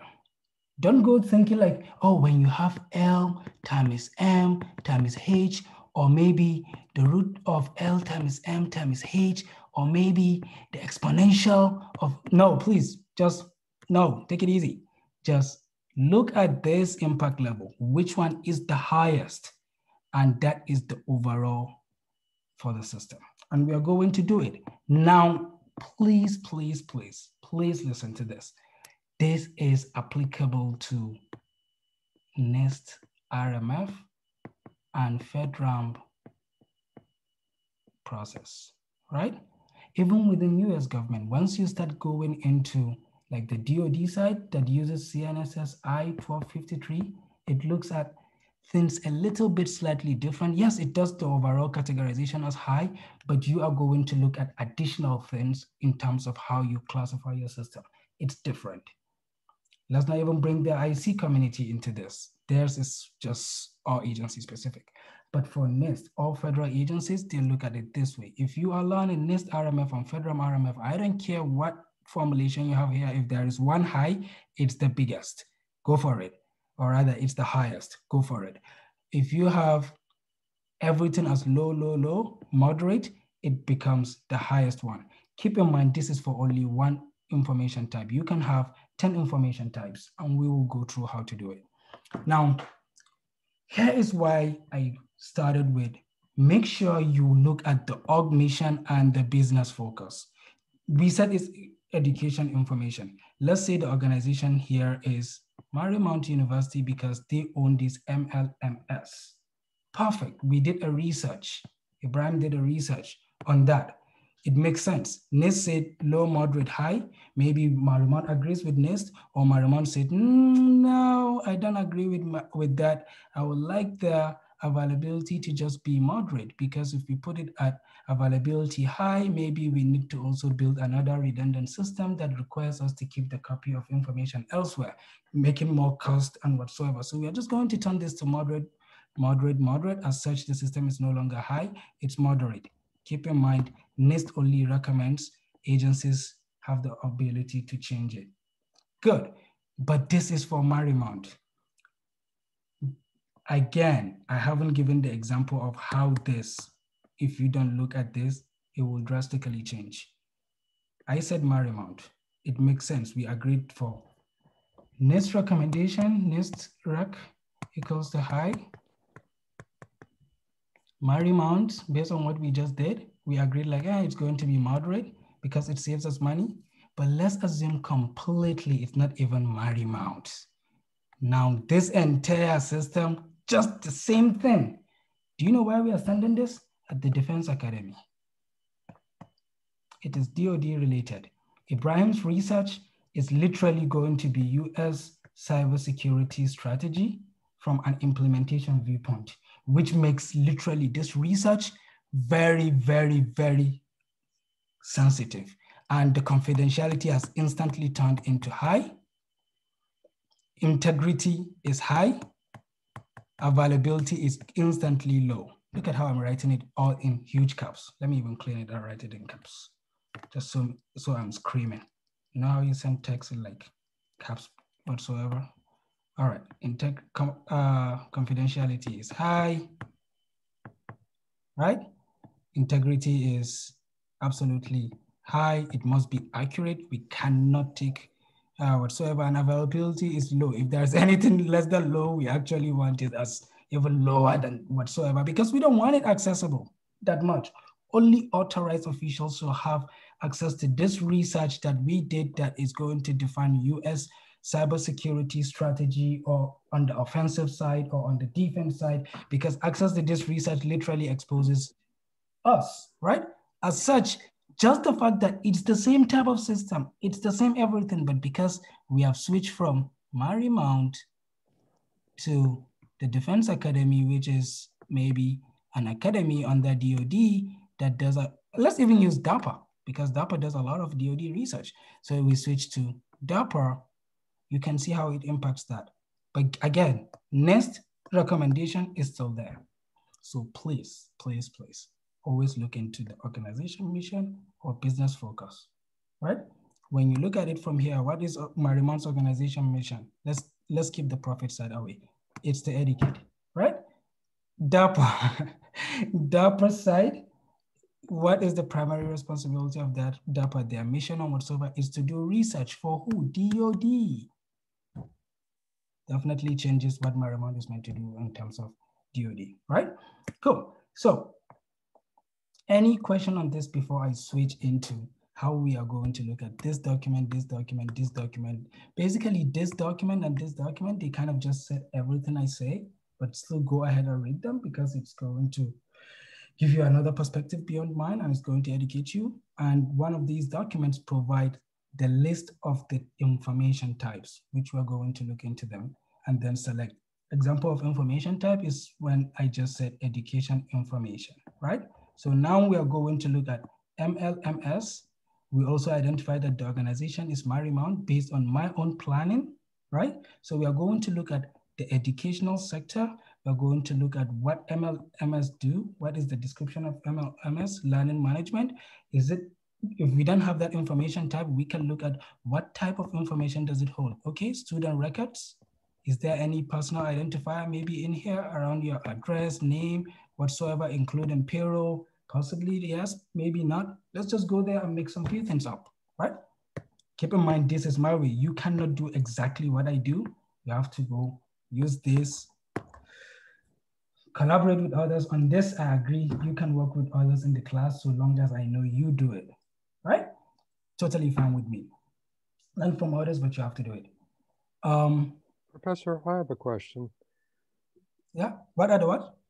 So with respect to the Marymount LMS, wouldn't it be fair to argue that the integrity impact is high, and not just because of the potential for PII, but also because you're handling in that system student performance and grades, and any errors in that would be a serious breach, if you will. That is a very good example. If you feel that and you think that applies to the system, that's another good reason why you should not follow NIST. And then you select what you think. If you say integrity is high because of this, you say integrity is high because of this. Nothing is written in stone. That's why you have to look at it from how it impacts you or the organization, right? Basically how it impacts the organization, not necessarily you. But if you're in a position of, like you're the system owner or ISSO, you make that judgment call.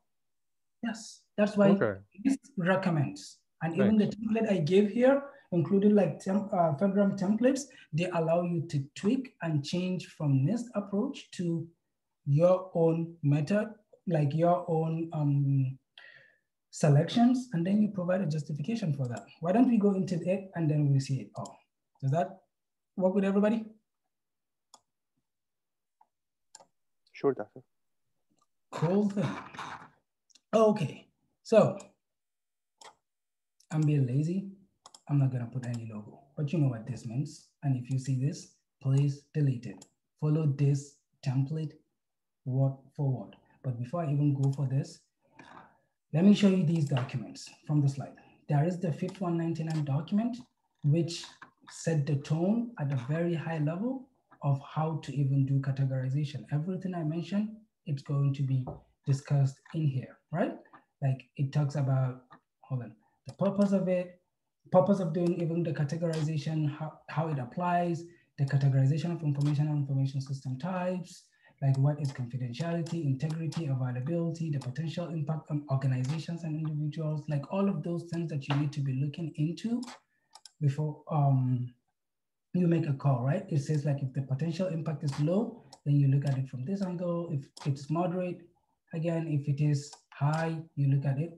Then the security categorization, how it applies to the different information types, right? We just mentioned from our example, an example of information type is the educational information we mentioned, right?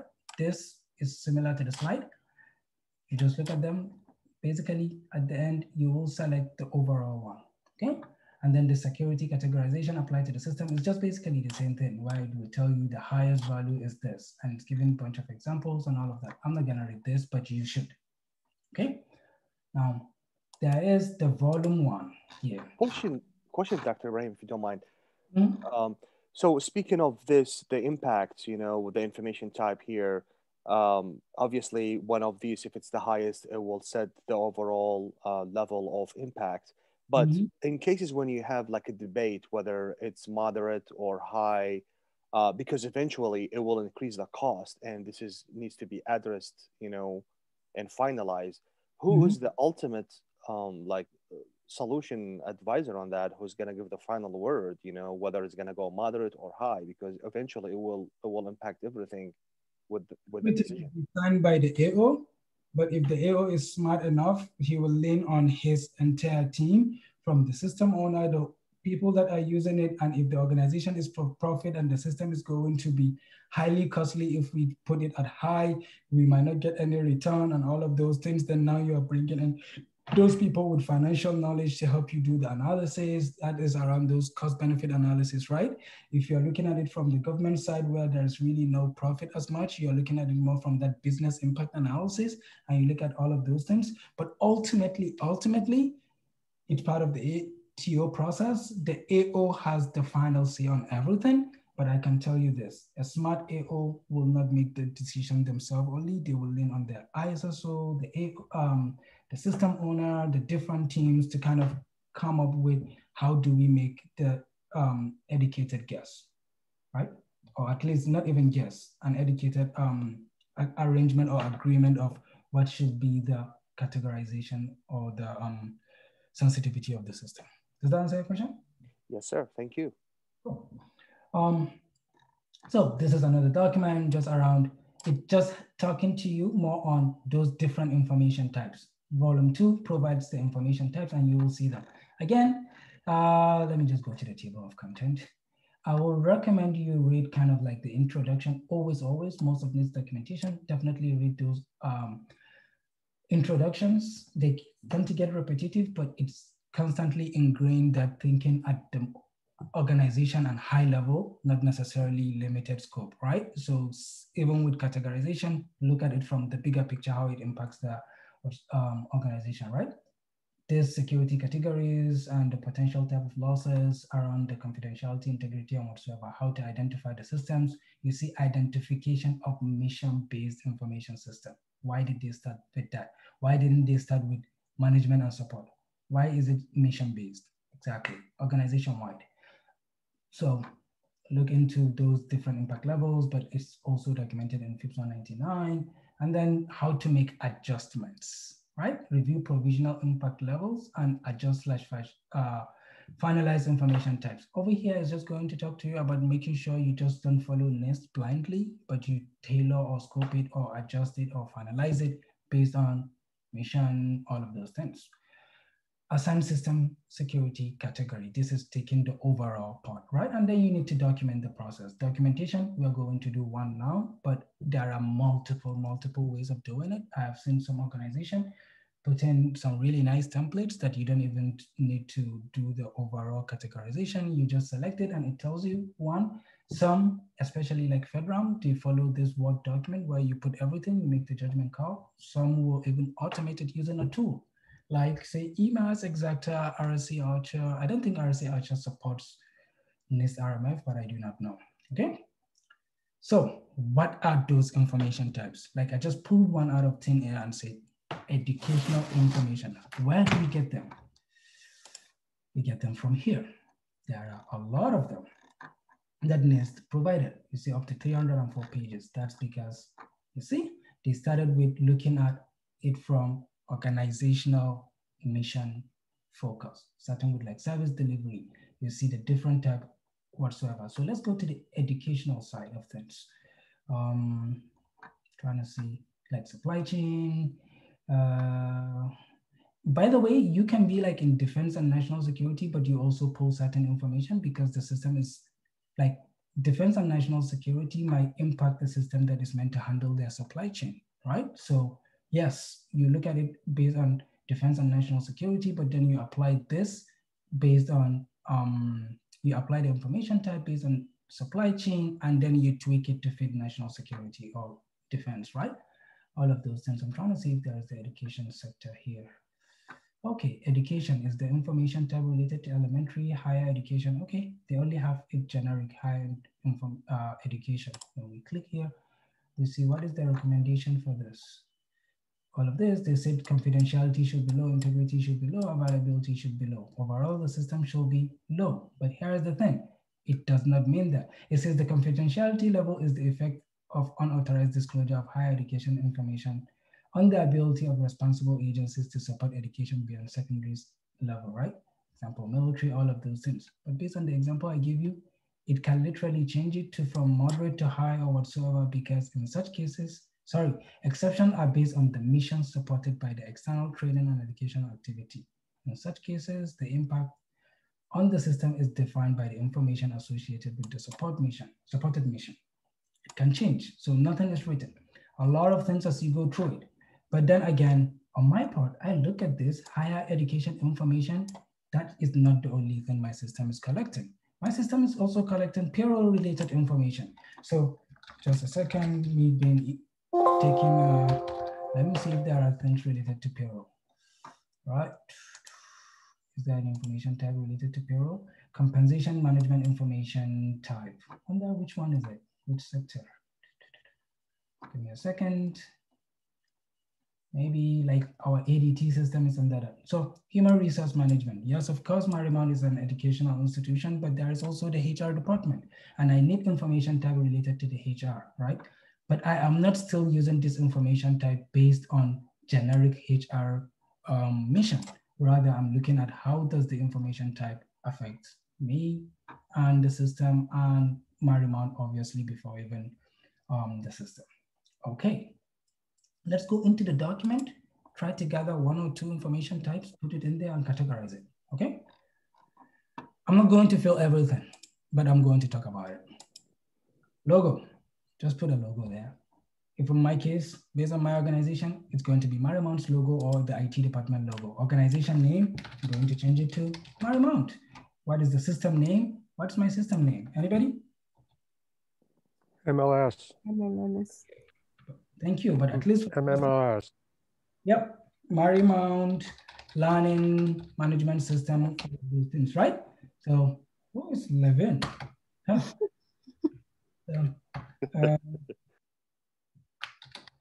Learning management system.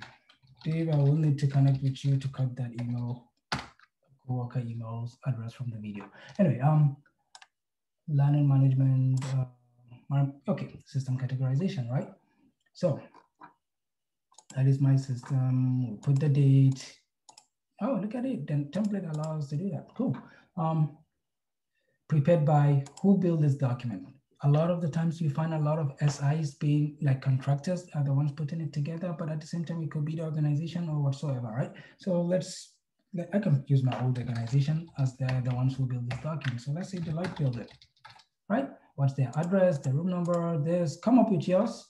Who is it prepared for? In my situation, like for our system MS, who is the organization? Asking anybody in the class, just let me know. IT department? Not really. Marymount. IT Yep. department. Marymount is the organization, right? Yeah. Marymount is the organization, but nothing stops us from saying like Marymount University and IT department. There is nothing, it's just to be more specific. This is not major. Put the address, Boston, all of those things. I mean, the address and zip, these are all templates. Every organization would have its own. I assure you, like when I look at it from the IC community, good luck having this. Just sit straight and zip and stay. Yeah, it's not gonna be there. Okay, what is the information system name, Marymount whatsoever? What is the abbreviation? We said it's MLMS. You're going to fill all of this in your template. You have access to this template as well, and you're going to do it. Please keep in mind, just update this, like the version numbers, and just update this information types, just for clarity. And what is the general description on function? I believe I wrote some in mine. Since I already did it during my planning, I'm going to be lazy and copy and paste it for you guys. But I will presume you're going to come up with yours. No, I don't want this capitalized. I do not want it capitalized. Oh, look at that. Okay, cool. Oh, what kind of font is this? Anyway, information system owner and security officer. Again, who is the owner? It was, I believe we had it as Waziri-SO, and this is Waziri-SSO, right? I'm not gonna fill the rest of the information. Come up with yours. In my case, this is the title is system owner, ISSO, organization, Marymount, address, same thing, right? Email address, come up with one. Please don't use your personal or anything like that. Nothing sensitive, just if you want, come up with Anakin or Star Wars at starwars.com, I don't care. AO, I am the AO. Look at it, I already have the information there. Yeah, I gave you guys this template, but I'm beginning to dislike it.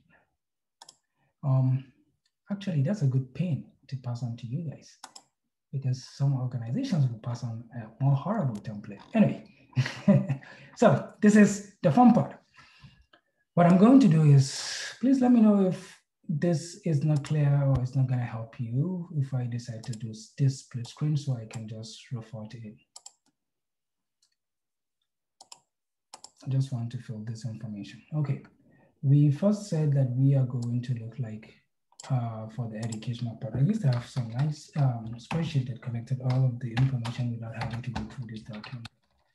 For some reason I lost it. So, so let's look at educational side of things.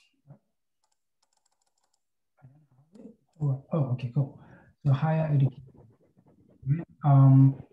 That will be, you know what? I'm just going to use this to just pre-populate the information before I go to it. So this is the reference. What is the information type? We said higher education, right? I will populate this in a bit. Just trying to collect some few ones of them here that might apply to us, right? Let's say our system, it's also collecting, trying to just go through it to see if there's anything that apply to us without me having to make my brain hard. Personal identity and authentication information, and there's not necessarily authenticator prod, but let's just use it for the sake of, so let's say you're keeping your also authenticator mechanism within it. So another thing that could apply to us is what? Like when you think of MLMS, like Canvas, what do you think of, if there's anything? So is it a software development, not lifecycle, information security, information type, not necessarily info. Well, if we're keeping personal identity and authentication mechanisms like say passwords, yeah, you know what? No, I'm not gonna put it. Information management, information type. I'm going to put information management because it's an information management, right? Information management. I'm also going to add information sharing because it allows us to collaborate, right? Information sharing. What is the reference for information sharing? 6.3.5.9. What is information management? It is C357. What is the personal identity and authentication? Oh, did I just miss that? Okay, C2. By the way, this is just based on how I present this FedRAMP. So please, please, please condition yourself to be flexible to accommodate different ways of doing this. Some organizations will give you in an Excel sheet. Just because we did it in class using this process does not mean, don't learn it based on the template. Learn it based on how it is done. Please, please, please. Because I assure you, not everybody will give you like this. And this is not necessarily the best. Some might have a better optimized way of doing it. I mean, some might even have this like as a drop down where you're just selecting it. So, okay, let's go to the first one. Or rather, let me just quickly search this. D12.2. Okay. What did NIST recommend? The security categorization based on NIST recommendation, you see? What did they say for confidentiality? Low. I'm just going to be lazy and put just the initials. Low, and availability is low. This is NIST recommendation. Now, let's go to D2.8.9. Oh, it's C, okay? C2, okay. What did NIST recommend? Moderate, moderate, moderate. Well, this is interesting, okay? Moderate, moderate, moderate. And then the next one is C 3.5.7. What is that? 3.5.7.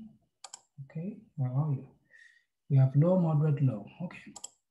Again, looking at it from here, right? Again, I'm just looking at NIST recommendations before I switch to the main template, right? Okay, then the last one is 0.9. And we have it as, why does the security categorization says not applicable, not applicable? Well, I'm just going to say it doesn't apply based on this, and then I am going to update it for us.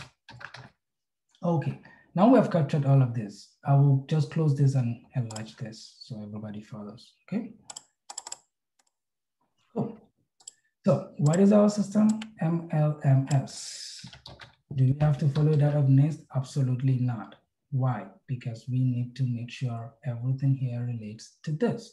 Higher education, NIST says is low, low, low. Do I agree with that? The confidentiality, since I'm Marymount, maybe higher education, this is actually very vague in the information. It could be a website, it could be whatsoever. So I'm just going to just, for the sake of this, I'm going to say the higher education information type is around curriculum and all of those things, right? That is being used to educate, all open source information. So yes, I will agree with NIST, so I'm not changing it. Personal identity and authentication. NIST recommends confidentiality, integrity, and availability. I absolutely do not want to limit it to that because we are teaching like RMF, and maybe this is classes focused on tele and teaching students that are more on that IC community, DoD community. Yes, it is Marymount doing it, but the class is entirely focused on teaching those sensitive students, right? Maybe cleared students that we don't need to have their identity out there. I'm not saying other students' identity should be out there, but at the same time, this carries more weight because maybe we don't even want to begin associating like, oh, the students, we already know like the students that teach this, sorry, we already know like maybe because it's a public fund, like DoD has allocated some funds to Marymount, and that must be public information since it's taxpayers' money, for Marymount to educate some of their RMF staffs, right? They are all highly cleared people with so much responsibility, and we absolutely will not want them like their information to be out there, but still it is Marymount. But as we come down a little bit beyond Marymount, we're looking at it from even the type of users. We know like, they are sensitive users, so we don't want their personal identity out there. Moderate is not enough for me. I want to put it at high, very high, because maybe if I put it at high, there could be a security control requirement that even says, do not use the same type of canvas with those that are at the moderate classification, right? The integrity of their information. I mean, it's not like it's just their name and whatsoever. Who cares? There's not like anybody's going to go in there and change their identity or like their authentication mechanisms or anything. Or maybe, yeah, NIST recommends integrity to be moderate, but like, I don't know, I can change Jacob Vargas' name, but he's still Jacob and it doesn't impact how he's taking the class, right? Maybe Jacob prefers just to have his initials instead of the full names, and he can just go in there and edit it himself and switch it to JV, right? Or maybe Mark will want to have MW, right? Or I can have whatever. So I don't care about making sure the integrity around just the name, just that personal identity relating to name is at moderate. And I'm just limiting it to name right now, just for ease. There could be a lot of things.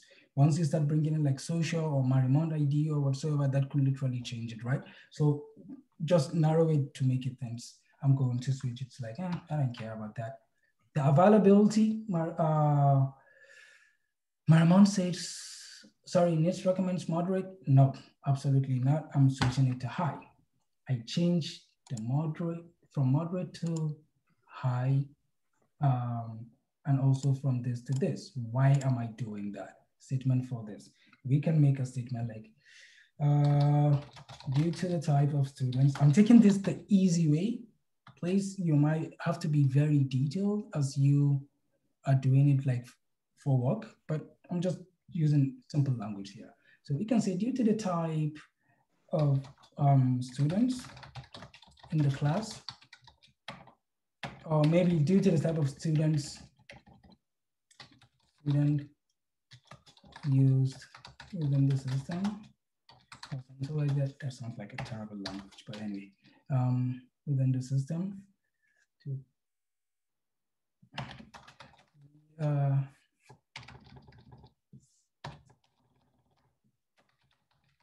changing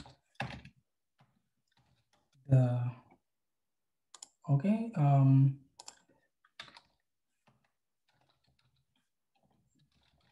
confidentiality of MLLS, sorry, the confidentiality of personal identity from moderate to high,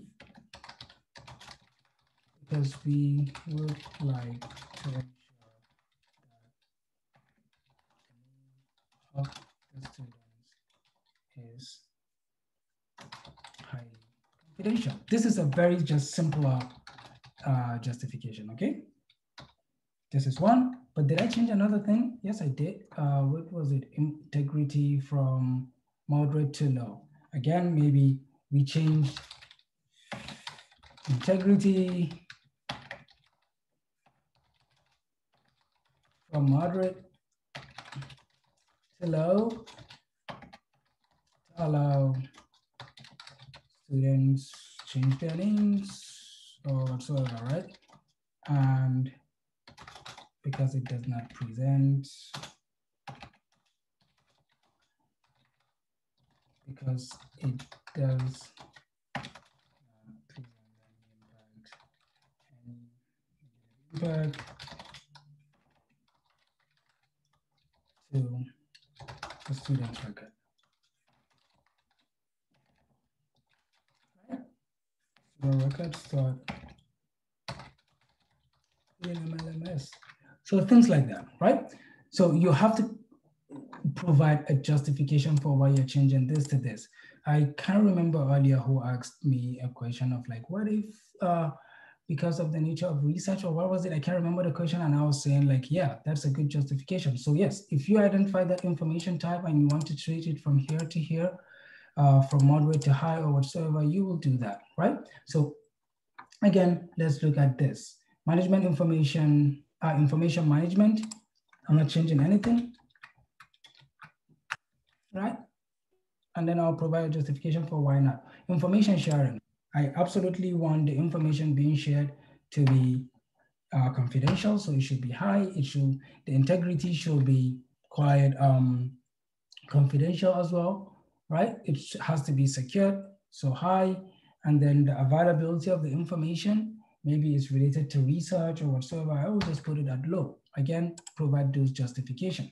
So looking at this, give me a second. Let me do something to this template so we can have everything in one page if possible. Trying to get the Word document into one page without really impacting the visibility. Now I'm going to delete this. Do not delete it in yours, please. Okay, let's do this. Let's see. So, Dr. Weiser, just so I'm understanding and tracking everything, we pick an organization of our own, and we fill out the information type and compare it to what NIST is recommending and how we may fill it. When you started picking the select impact level, this is all European of how you analyzed it, or is there anything else you were going off of how you analyzed if it was a high, low, or medium to you? Like, how did you come up with this? Is this just how you felt like it was applied to your organization? Nope. I came up with this because I looked into what is MLMS organization mission, right? Like what is Marimon meant to achieve? And then also what kind of information are we storing in there, as well as what should be the impact level for those information. That is why we said it is for Marymount, right? And then we look at higher education, but then also when we come down a little bit, what kind of information is the system holding? So it's holding higher education information, it's holding personal identity, student records, it's holding information management, it contains information sharing, and this could be a much higher list if you have a bigger system. If you look at maybe say a system that is holding COVID-related stuff, it could be health-related information, but there will be no personal information because it's just a website to provide just COVID-related tracking information, right? If you look at it for maybe immigration-related, where it's holding visas, passport records, and whatsoever, it changes this, right? Now you are holding into travel-related information, visa records, personal identity, absolutely. So, no, we pick any organization and we just fill out the template with the information type and reference and all that good stuff. Any organization of our choice? Yeah, I mean, so long as it is aligned with your initial information. Oh, did I delete this? Oh, snap, hold on. So long as it is aligned with this, yeah. Remember, like I have a system description. I don't know if you missed the part of the class, but I had this, right? Like all of these basic details where I talk about, this is my system. This is what it's meant to solve. This is the name of the system. So it's a learning management system. That is what MLMS is. This is my example. So on your part, it's fine with me. If you want to come up with like a health record system, fine by me. If you want to come up with whatever type of system it is, just let me know what it is and let your information types that you're selecting reflect that system. right? So when you look at information sharing, one could say, how does a learning management system relate to information sharing? If it doesn't make sense to you, so be it. If it makes sense to you, because on my part, like I was saying, learning management system, I can use it as similar to like Dropbox, where I'm going in there, dropping their templates and assignment requirements, and they are picking it up, right? But I will absolutely want the integrity to be high, because right now I'm saying, do this homework, and the grade is going to be 5. I don't want anybody to go in and say, yeah, the grade should be 10 points. That's not in line with the integrity, right? That's been messed up with. As such, I will want the integrity to be high, meaning nobody should at least have it easy to change the integrity or impact. But then, okay. when I'm changing it, I need to upgrade. Does that make sense? No, I understand everything you're saying, but there was something that you showed, and I know you went over the class. I was paying attention. Is that I know there's a template that we submit on there, but there was another thing that you just showed that had to break down the system, and they said why isn't there ISO, all that stuff. Do you want us to submit anything of that information, or are we just submitting just what's on this? So sorry, just a second. Due to interest of time, why don't I quickly finish the main thing here, and then we touch on those questions? Does that work for you? Yeah, that sounds good. Perfect, thanks. So yeah, you fill out all of these things, right? Like your justification. Obviously, I should have one here, but I'm not going to. I'm just gonna copy this and paste it. Just to have, I'm not even gonna do that. There has to be a justification, right? A justification for why we are changing it. A good justification is how I mentioned right now. I don't want anyone to change the grade. It's going to affect the impacts and whatsoever. That could be the reason why I'm saying no, it applies to me and at a high level. Okay, looking at this, based on what we mentioned earlier, whatever is highest is considered highest. For this information tab, you look at low, low, low, right? These 3, ignore the next part. These 3, they are all low. Is it okay for me to say here I have it as low? Over here, we look high, low, high. I can say, oh, this system is at high. Sorry, not system, information type is at high. The information management is low, moderate, low. I can say the highest is moderate. And over here, I have high, high, low, and the overall is at high. Now, for all of this, high is the highest. That sounds nice to say, high is the highest. Anyway, so what is the overall sensitivity level for MLMS? It's going to be high. So because now the overall sensitivity is high, which means what?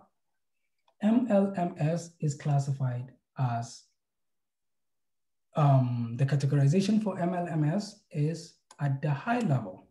If this is a system that a cloud service provider is going to build and maybe provide it as SaaS whatsoever, and they want to maybe host it, say within, actually, let's take a step back.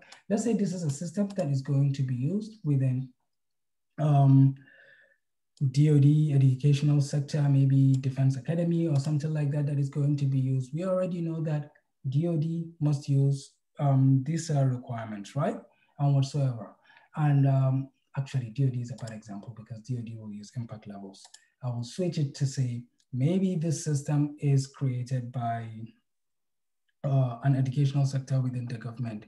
Let's say Department of Health have their own school, right? The school, just a school, a higher education school for the Department of Health.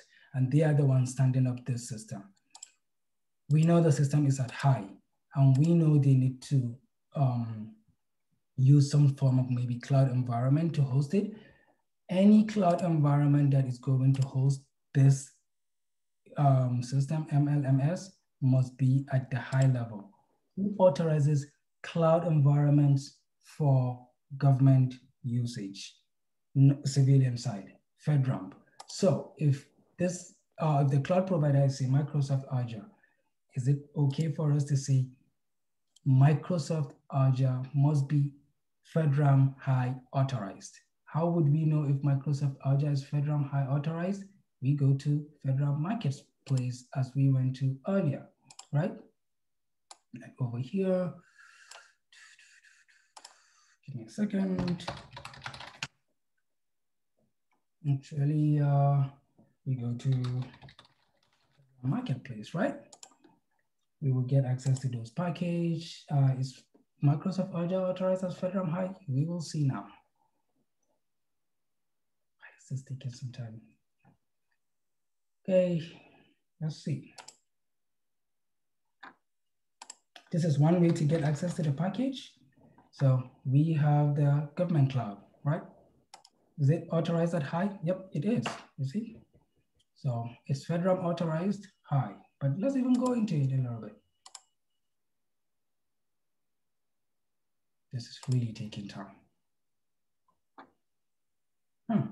But as you can see, okay, great. So it is, the deployment model is for the government community cloud. So the government sector can have it, can be used. It's authorized at high. It received authorization since 2020 April, right? So as you can see, all good, which means we are now allowed to use Azure government cloud, right? The government community cloud, because it's authorized at this. But also within the Azure environment, what other systems are we standing up, like storage, whatsoever, that will support MLMS? Since MLMS, I'm sorry, can everybody please go on mute, or is it a question? Okay, so what systems are we going to have? Maybe from the databases whatsoever. Are all of those systems also authorized? I don't like how they're presenting this information. It seems so packed, hard to read, but maybe we are using Cosmos DB. It's also authorized at FedRAMP High, so that's fine. But what if there is another DB called, I don't know, maybe just Azure DB and I cannot see it even here. So maybe it's not authorized as such. We can use it, right? So we have to find an alternative. Going back, now we have our overall system categorization at high. The template is just asking what kind of laws or regulations or documentations did you use? Obviously, we use 3 types of documents because they are the ones that guide us. One, FIPS 199 documents apply. Definitely this is part of it. Also, the one that provides the information type applies. You make reference to it, which is this. 800-60 and volume 2, and also 800-60 volume 1. You put them in here. The reference ID, maybe also NIST 800-60, right? Volume 2. What is the title of the document? Let's see. This is the volume 1, volume 2, appendices, blah, blah, blah. Me being lazy, I'm gonna copy and paste. You do that. You put it, what is the date on the documentation? August 2018, cool. So ancient. Oh. All right. And is there any reference link to that document that we are using? Give me a second. What am I doing? Where's our document? Okay. The reference link, if there's any, we can put it here, I guess. Oh, and then put the FIPS 199 or at least same document volume 1 on what server, save it. Do we have any attachment to this? Not yet, we don't, but as we start going forward, like the SSP, this is one of the documents that you then put as like, as an attachment to the document. Actually, we could even say we have, yes, another one, maybe, what's that document? Maybe it's the planning document, right? That I created. You can attach it here, put the name of the file. God, I hate this. Okay, MLMS, planning document attached to this. Is there a file extension? I presented it in a PPT of, is it PDF? I mean, these differ across, right? Who will approve it? The system owner. I am the system owner as Waziri SO, and who is the ISSO? Waziri the ISSO. Finish, and guess what happens? We are done with step 1 of the RMF, right? We are done with this part, the categorization part.